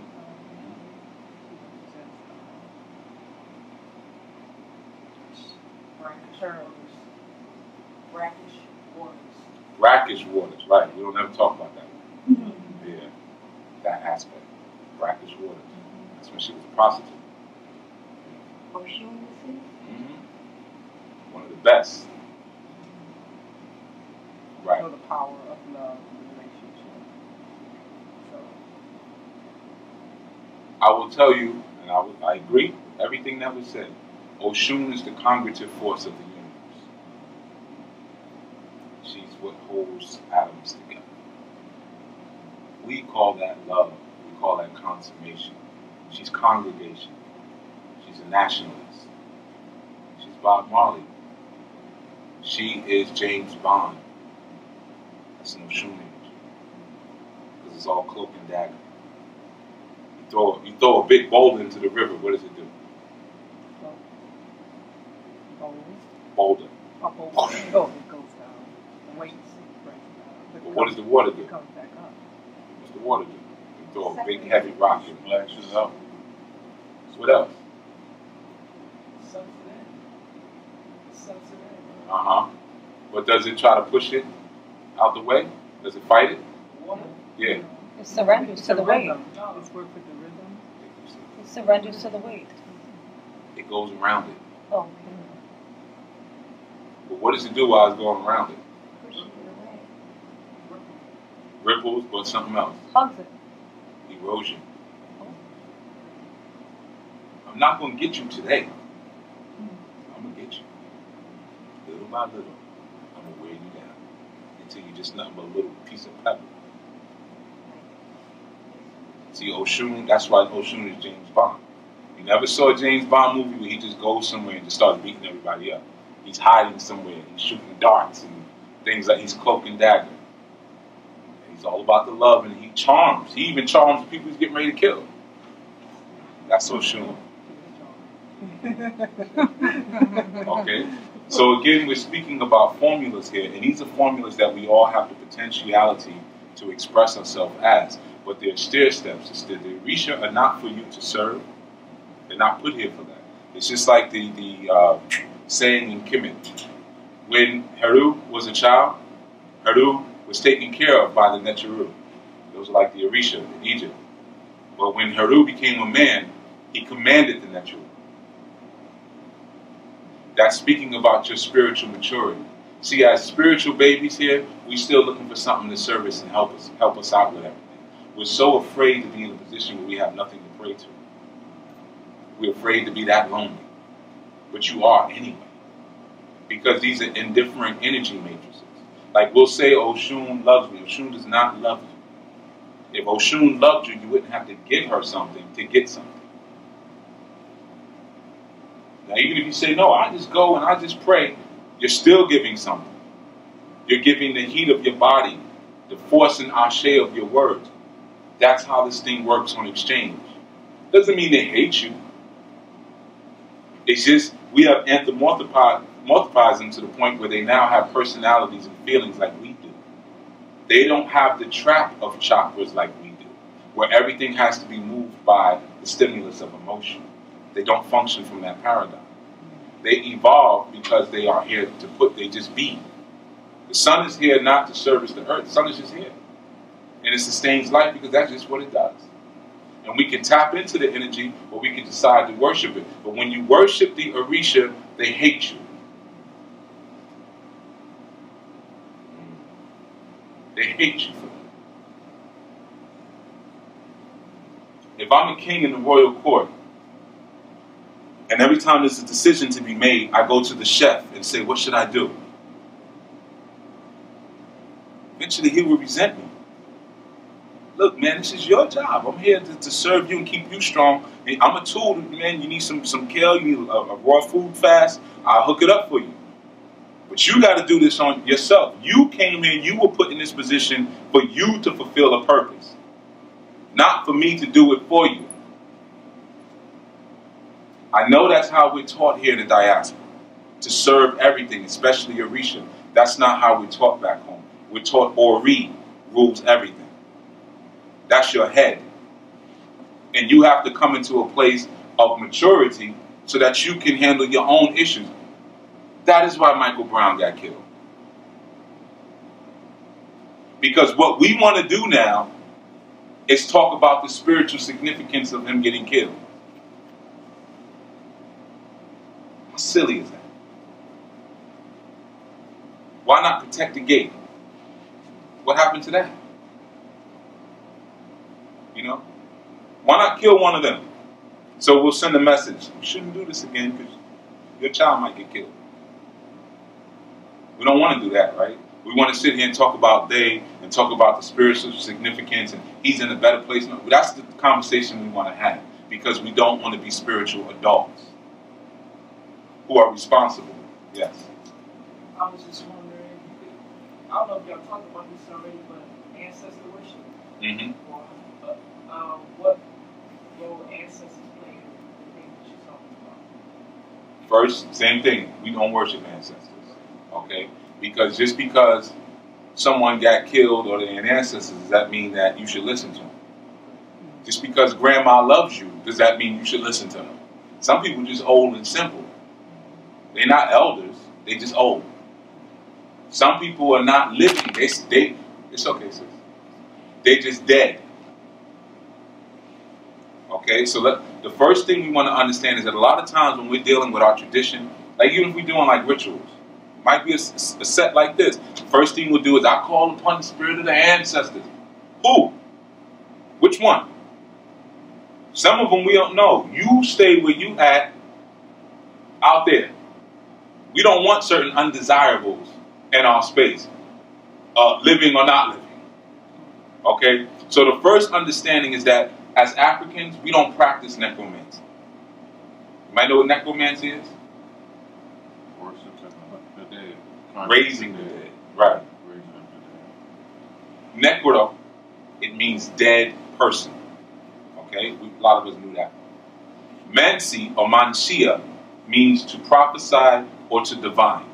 So necromancy is the raising of the dead in order to divine with them. We don't die. There's no such thing as raising a dead African. They don't die. They have souls. Anything with a soul can't die. We ain't got the power to make that happen. If you don't have a soul, your body can be dead, and then we can give you ashe, like you would give blood to a vampire, to bring it back into this world so that we can talk to it. It's no different. That's what necromancy is. Right clear on it. So, I'm still answering your question, but that's the precursor. Okay, we go to our Ogun for a sympathetic link, or empathetic link. Remember, the Orisha are indifferent energies. They don't care about you. They don't hate you. They don't like you. They're here for a purpose. But more importantly, the reason they don't hate you or like you is because they've never lived here. They manifest energies on the planet, and Oshun, who's just a forger. I know it's tough to hear. She's just a forger. She takes everything that's spiritual and real and puts a beautiful covering on top of it to affect your five senses. That's why she's laughing in the mirror when she's looking at it. Because she's saying, the mirror is showing something that's fake. And we look at it to see what's real. It's a joke. You fell for it. But the special ones don't. The special ones look at the river and wade through the three-dimensionality of it and look at the spirit inside. They say, no, I see you. I see the real river. Or I see the real tree. Or I see the real person. Then Oshun says, I bow to you. What do you need me to do? You passed my test. That's what the Orisha do. So the ogun, as we call them, or the ancestors, they provide an empathetic link because when you lose your child, they know what it feels like. They've lost children. They've hurt. They've cried. They've been happy before. So when you talk to them, they can understand, and then they can relay that emotional charge to the Orisha. That's the role that they play. That's just one of them, but that's one of the roles they play in this whole spiritual ecosystem. They are the link of empathy.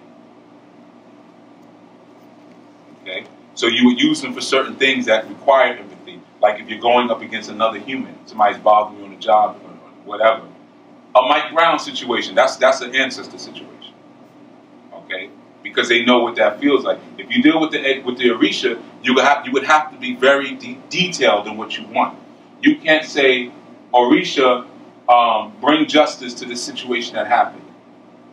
Because all they're going to look at is the loss of Ashe. Okay, so I just need to replace that Ashe. No problem, I'll burn out a star. No, that's not what I wanted. I wanted him.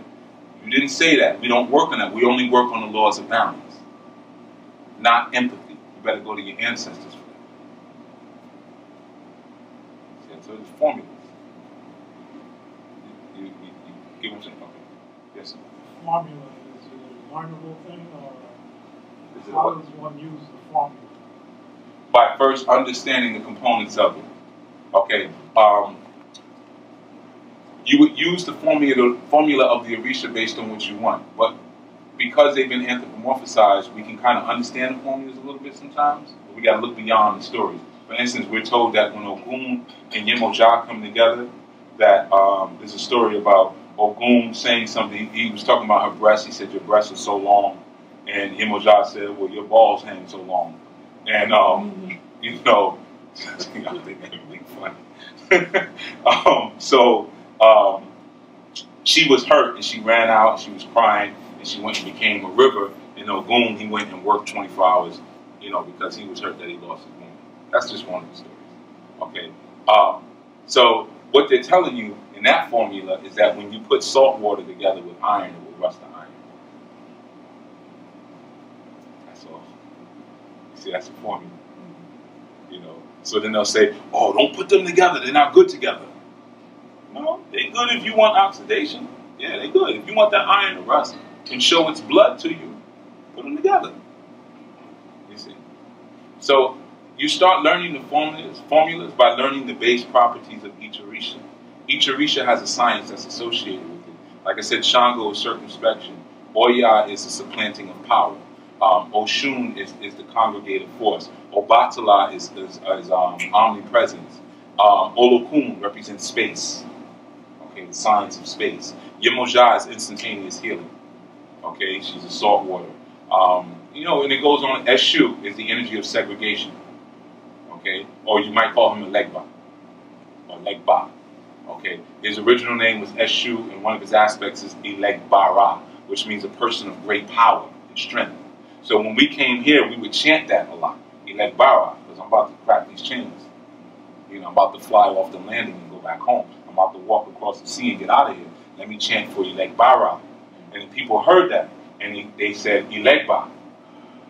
Then they broke it down from there and just said Legba. But that's Ilegbara, person of great strength. Okay? But the segregated force lives at the crossroads. That's what I was about to ask. Segregation. Yes, sir. No, I was just about to ask you that very thing. Okay. Because I remember seeing the movie The Crossroads. Crossroads with Joe, what's the name, and Ralph Macchio. Yeah, Down right. in the Delta. Right. Yeah, and yeah. he met at the crossroads and had to go speak with Legba. Legba. And he Yeah. came pulled up in the Corvette. Right. He said, "What you want, Willie Brown?" Yeah, that's it. That's exactly what I'm about to ask, but you said crossroads in the next phrase. Because at that moment, I have to make a choice. Now, it's like Oshun tricks us. Legba is a trickster. He's trying to trick you into picking your divinity. He doesn't want you to go left or right. That's the secret. He wants you to go into the middle of the cross. So he would say, well, you go over here, this is happening. Why don't you go over there? He's showing you left and right, and you got to stand and say, nah, man, take me through the middle.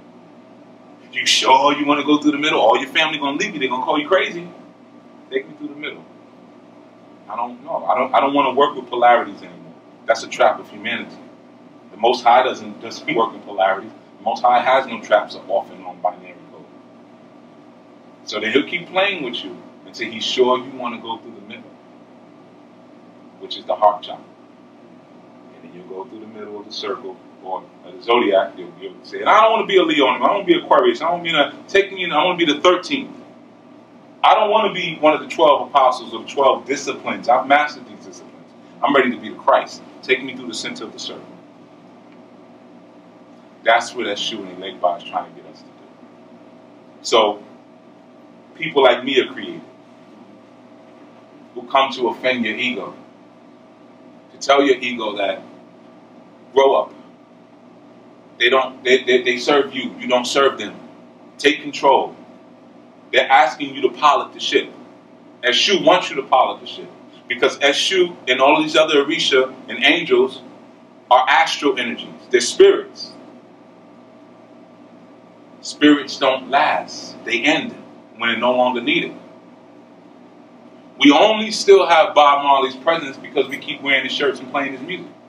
We won't stop talking about it. Stop talking about it. The spirit of Bob Marley will die. The soul probably done came back 2-3 times already, all them children. But the spirit is gone. The spirit is only here because we keep feeding the spirit. Stop feeding it, it dies. You see? If you stop feeding it. And when you get to the point when you make it back home and you've evolved back to your highest place, which I don't even know what that looks like. I'm not supposed to know because I wouldn't be able to handle it. If I found out, I would explode. I can only talk to you about the reflection of my higher self, but I could never be it. I could just reflect. So when we get to that point, when we get back home, okay, more importantly, that's the point when the Orisha are no longer needed, when everybody gets back. Everyone's coming. Everyone's coming. Whether they're coming kicking or screaming, they're coming. Because we're all attached to Olodumare, right? The serpent. Dambala. But those of us in this room, you see how all the chairs aren't filled up? Now, I know you're getting some good information. It's not like I'm just in here talking about fairy tales. I'm giving you some stuff that can help you to live. But all the chairs ain't filled up. I don't care. Because I only want to work with the nucleus. The nucleus is what makes the cell move. Not the mass energy and space around the nucleus that makes up the bigger part of it. It's the small little tiny nucleus that makes the mass of it move. I just want the nucleus. Y'all move with these hands. I just want the head of the snake. That's the smallest part. The body is in the coil. That's most of it. But it's just sitting still stagnant in a coil. And then what we like to do, I'll go back to Michael Brown, we like to take the head of the snake and face it back towards the coil to try to service the masses, to service the coil. But if the coil is stuck down in the root chakra or in human reality, what's the best service that you could do for it?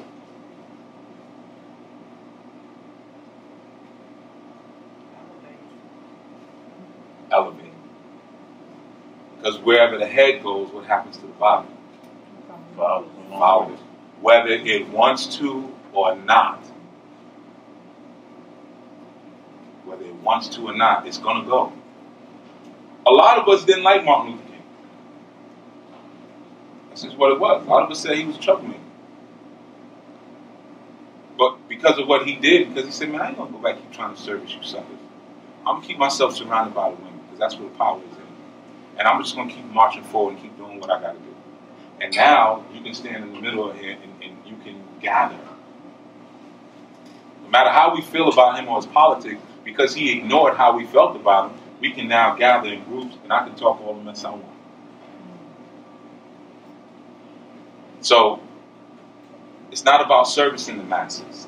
It's about moving forward, advancing the head of the snake, and then the body will come along. That's why everybody's coming. Everybody. But then once the snake is back home, all the spirits that were here as tools to help the snake to elevate are no longer necessary. So they dissipate. Unless you choose to take them with you. But you can't take them with you if you can't see them. You can't see them as long as you're dealing with them from a master-slave relationship. Begging them, help me out with this. When you come to them as a pair, you get to see the whole of them. When you look at Shu, when you look at Shango, you say, look, man, I'm not asking you, I'm telling you, go take care of this. What do you need to do it? How much energy do you need for this one? Oh, okay, you need some apples. Okay, you need some rum. You need some cinnamon. You need some Florida water. I got you. Here's your payment. Go handle that. When you learn to function from that perspective, that's how I speak to them. Why would I make up a fake voice because I'm in my shrine? That's not authentic. That's not ma'at. The word ma'at means authentic. It's not true and real. So by that advancement, I can now take them, and that's the desire. That's why they hate when you worship them. Because when you worship them and come under them, they don't have chances to go to the next level. Everything wants to ascend and transform. Orisha don't have soul. They don't have will. They would like to have it, but you don't give them that opportunity as long as you function like a slave. Any questions? So to, oh, I'm sorry. That's I got you. Oh, so to learn to keep yourself and your mind away from the distractions that are so common and we're so used to, there's just more practice. It's just you gotta be aware. Now that you're aware, then make it into practice. It's more eyesight. You have to see the stories under the stories. You know, so when things occur, you can go for you can decide from which part of your body you want to react with. You can come from your lower nature and start doing a whole lot of intellectual masturbation, and this is what they're doing, and this is what the day people, you know, or you can come from up here and sit back and science it up. So, you basically should trust yourself, or trust your inside. You kind of trust to see what you're really seeing. What is this really about? Yeah, because you know, sometimes I don't have feelings that everybody else is having, and I'm thinking something is wrong with me because I'm not emotional about that, like you're saying. But I'm seeing maybe now I should listen. You should, yeah. If it's like, I don't really need to be concerned. If there is a concern about it, use it as a compass first. And the compass should be, why should I look at this? Let that be the compass. You know, when Trayvon Martin happened, I didn't really care. You know, I didn't really, because I knew I didn't, and I knew no one else did too, because if all you're going to do is put on a hoodie, you don't care. Come on now. You got enough money to make this man disappear, some of these people. And you just going to put a sweatshirt on? You don't care. But I looked at it because it did affect me. So don't think when I say I don't care, I'm saying it's invisible to me. I'm just saying I'm not emotionally invested, but I did make an intellectual investment. And just real quick, some stuff came to me. And I said it in a lecture one. I said, this is how we get distracted. I'll share it with you. I said, and it just came to me in a second when I was at that lecture, but it was effective. Trayvon Martin, right? Anybody who deal with astrology? Before I answer that. But the point is, all of that intellectual, conscious masturbation, it's a distraction a lot of times. Now, was there a connection? Obviously. Look at all of that I just pointed out. Right. So what? And? You know? Because if you ain't going to posse up to go kill Zimmerman, don't none of that matter anyway. Time I see stars, plants, whatever, you know. Okay, this is what's happening. when you see those images when you're meditating, especially when you're focusing on the first eye, like I said, when you're seeing animals like that, the first thing you want to check is how you feel about it. That's number one. Try to, because I know sometimes the feeling change. You want to try to remember, even if you got a document. That will show. Yeah, that's the first. But write down not just what you saw, how you felt. You might feel scared. You might feel happy. This, that, and the third. Your feelings are a compass. They're not worthless. I want you to understand that. You use them as a compass to guide you in as far as your interactions with things. Because you're not feeling afraid, these are telling, what you're seeing is powers that you have. And what you might even have sometimes is dreams where those animals are chasing you. Okay, that means you're running from your power. What you should do is turn around and face them and let them absorb you, or you absorb them. Okay, so these are energies that are trying to contact you and say, hey, I want to be with you, I want to help you. I can give you the hearing of the jackal, or I can give you the sight of the hawk. All these different things like that. So if you're feeling afraid, sometimes it could be something similar, but a lot of times it's an energy or power that we have that we're repressing. So you might see, that's what I say, well, what other things? Sometimes you'll see like what looks like sea creatures, like all distorted images, like monsters basically. That's the things that you don't want to deal with. And if you take something, even a fish or an animal, and you constantly put pressure on it, it's going to deform its shape. It's going to look ugly, quote unquote. Okay, so that's what that represents. Those are powers that you have, and you got to start taking them on one by one. What you do is take the book that you have and look at an animal that you may have seen. And next time you're either doing your prayers or whatever it is that you do, or you're going through a situation, ask them to help you. Like, especially like, say if it's time for you to go do your prayers, but you're feeling tired, you just don't feel like it tonight. Okay, what you do is you call it, say if you see squirrels, represent resourcefulness. What you do? See squirrels because I feed squirrels in my yard before squirrels. That represents that you need to start looking at your internal resources. Okay, that means that stop looking for more stuff. Look at this, like it's her. It's her. When the baby needs something, she makes it happen. The baby knows whatever I want to eat, it's going to come down here. I'm going to get it. Okay? Because she can take inventory of everything that's around her and see what can be used. Okay? That's what it's saying to you. So that's what you want to start tapping that way. But when you're feeling tired, you don't feel like doing something, ask that energy to assist you, that animal spirit. Okay? And you'll start seeing you're going to start manifesting more and more. Okay? But that's what it's doing. You know, like that's what I'm saying. I don't be afraid. Right. You know. That's good. It's just when I go there, it shows me like about shamanism, different stuff like that. Like I say, I'm on a path right now, and it's been like for years, you know. And I just start, searching. Right. Stop searching.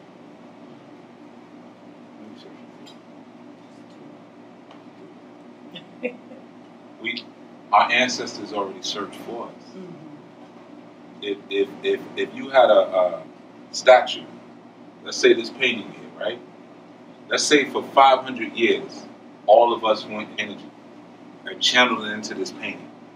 We all just kept channeling and channeling and channeling. You know, at the end of that 500 years, that painting would say, I'm good, you ain't got to give me nothing more.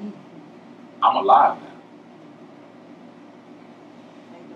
Millions of years of your ancestors praying and chanting and doing rituals and making pyramids and writing and music and all these different things and deposited it into the DNA pool. Now, you have the gift of all of that. So you don't have to do blood sacrifices every 5 minutes. You don't actually have to do any of it. You don't have to sacrifice as much as they did because they already deposited all that ashe into you. You ain't got to search no more because of all of those past life, which is now in your DNA chain. You just got to tap into it. You might find you play 30 different instruments. And it's not because you're just so talented. That just signifies your ability to tap into those ancestors and the talents that they have. So you don't have to go out searching for new talents. Just use the old ones. Or new answers. That's why I say, the answer's in you. No, the ancestors are in you. Yes, sir. Talk to your ancestors the same way you talk to Orisha? I don't. And it's only because I consider the ancestors to be my elders. You know, I consider the ancestors to be older than me. The Orisha are not older. So you're asking for the commanding of the Orisha, you're asking. I don't really do it because they're working with me. With my ancestors, I don't ask them still because it's a hand-in-hand thing. You know? You know They're with me. But so are the Orisha, but the Orisha are here to serve. Now, my ancestors, if they're showing up and they're speaking to me, they're mainly showing up because they need something.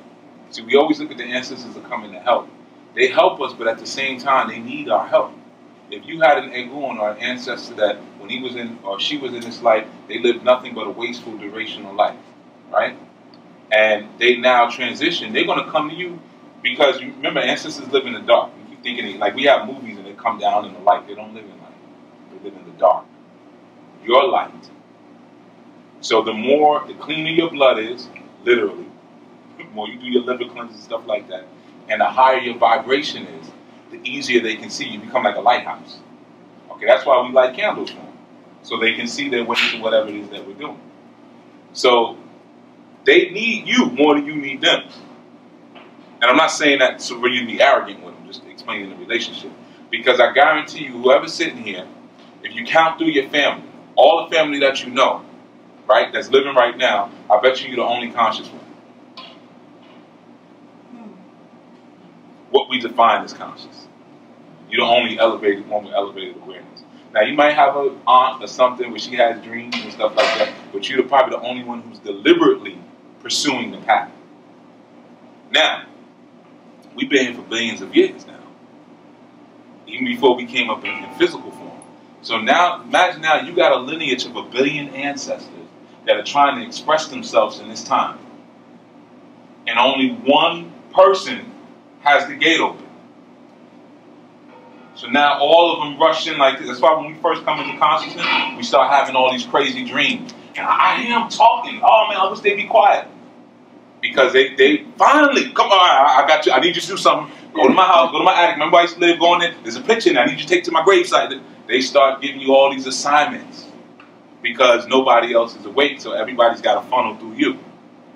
So when I say they need you more than you need them, it's not an arrogant thing. Like, wait your turn. Make that type of thing like that. But you make it very clear that this is a give and take exchange.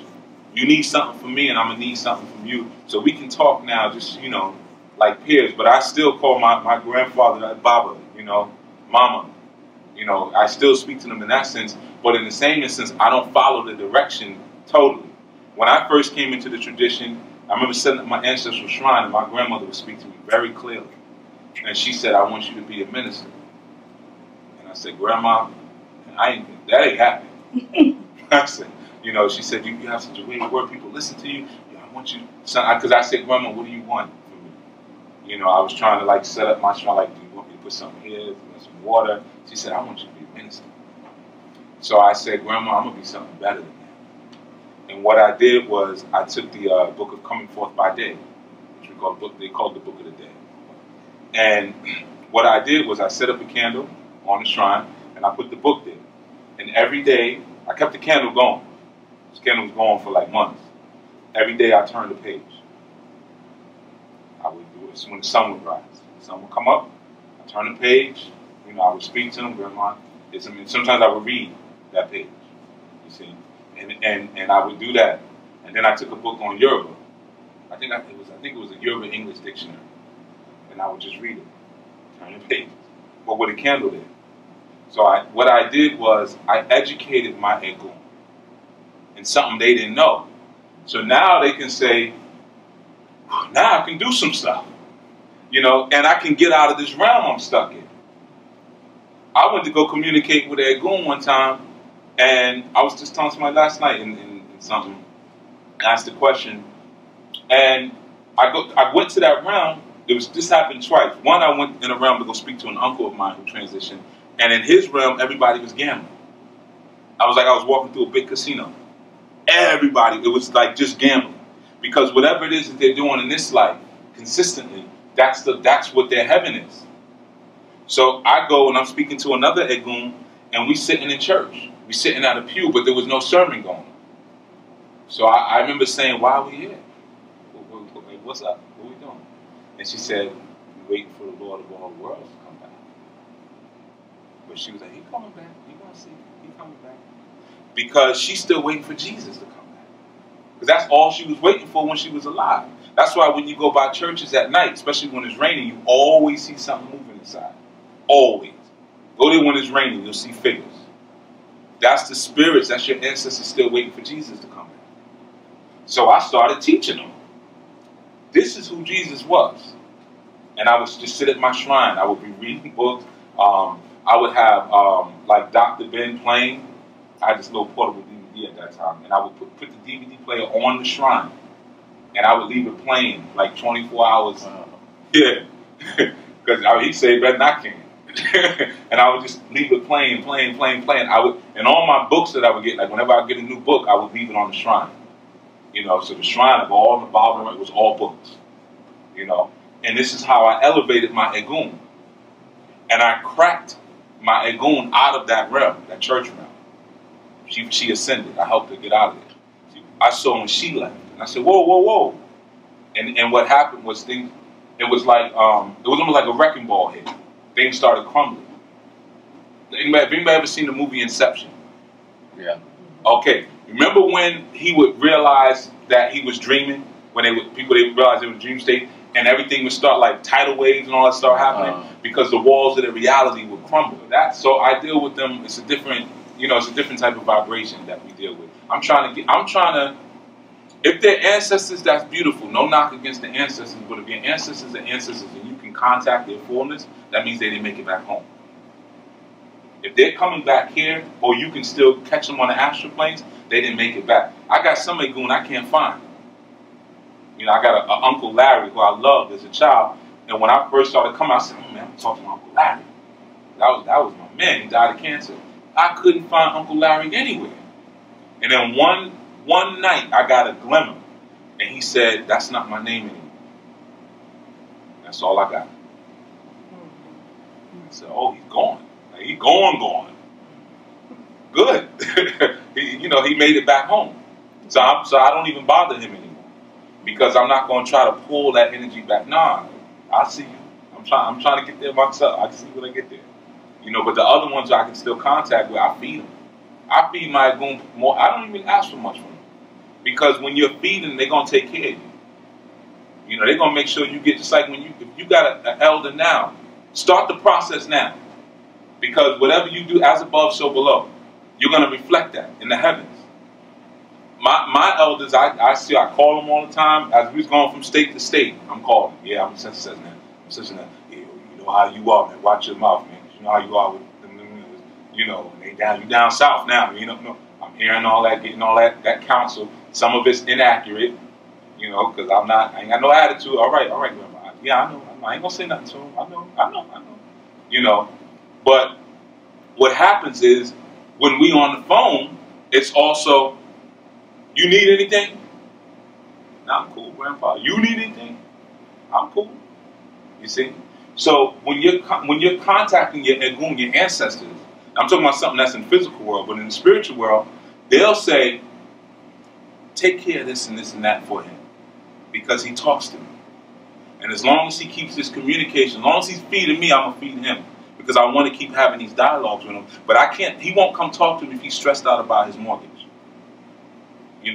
Or if he's stressed out about, is his baby safe, or he wants more children, he can't have them, because no ancestors are coming back to him. We'll take care of the other stuff by default, because he's connected. You see? So that's, I know it's a long explanation, but I think it's very important. That's how I deal with my ogun. And we have a good old time. And the same way I'm talking to you is how I talk to him. When I'm at the shrine, what's going on, Grandma? What you been up to? That's just how I talk, like I'm talking right now. We crack jokes. Sometimes I'll be walking, and one time when I first really heard my grandmother loud, I'll never forget, I had a court date. I was dealing with something, and I'm praying to her. I'm like, Grandma, just let me get in and out of here. Don't let me start yelling at this judge or nothing like that. And I'm walking up, and I'm like trying to relax. I was doing this breathing meditation while I was walking. and I tripped. You know, I went and I did. I had a briefcase and everything, and I just did one of them and kept going. And I heard this laughter, and then I heard, somebody always sees you, son.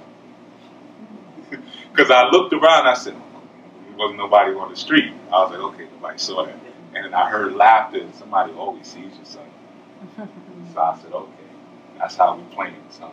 You made me trip so I would relax. Okay, so we'll play it. But that's how I deal with it, man. There's no artificial nothing about it. You know, there's no, all ancestors I come before you. They gonna be like, who is this? That ain't him. You know, so you just gotta be ma'at. You gotta be authentic. You know. But the Orisha is a little different. With the Orisha, I mean, I may joke and laugh, but with them it's more like, it's more of a command thing. Like sometimes when they come to me when I don't feel like talking, like, nah, man, come back later. Ogun used to do that all the time. Wake me up in the middle of the night. Nah, man, I gotta sleep. We talk about this tomorrow. You know, and that's how don't wake me back up. And I would go back to sleep. But in the dawning, I'll be right down in my shrine, feeding them. All right, man, what's up? What did you want to tell me? But me, he getting fed, though. You know, you got rum and gin all over him. What's up? You know. So it's a little different. But you have to go by your own disposition and your own Ori. Because your Orisha are your Orisha. My Ogun is not your Ogun. You see, my Ogun is in my heart chakra. My Oshun is in my solar chakra. Yours is in yours. Yours may communicate completely different. My Oshun likes to listen to Millie Jackson. She likes the FU song. You know, I don't think y'all ever heard that. And I used to date an Oshun priestess. And one time I was like, you know, I was playing, and she was like, you don't turn that mess off. Oshun don't want to hear that. I'm turning it off for you, but my Oshun thinks it's funny. She loves Millie Jackson because that's her daughter. So you got to go, it's a personal thing. There's a saying in Yoruba, the Ori that leaves in the dawning is not the Ori that returns at night. And what that means is that your day's experiences, you're supposed to make them profound to the point that it renews your thinking. It renews the way you see the world. But in order for there to be a rebirth and renewal, it must first be a death and a destruction. So I try to destroy people in order for new people. When you walk out, I want you to be a new person. And even if it's just one point, if it's one thing that you learned, I know I destroyed you. It could just be one point that you took in and said, now that's true. That's true. Well, that person who walked in didn't know that that was true. So that means that person's dead. I don't stand here to give you stuff that you could do this to, because then I'm not giving you nothing, that's destroying you. And the same person is walking back out the door, but you just got more better self-esteem. You don't need anyone. We already know we built everything. We already know we invented everything. We already know this person.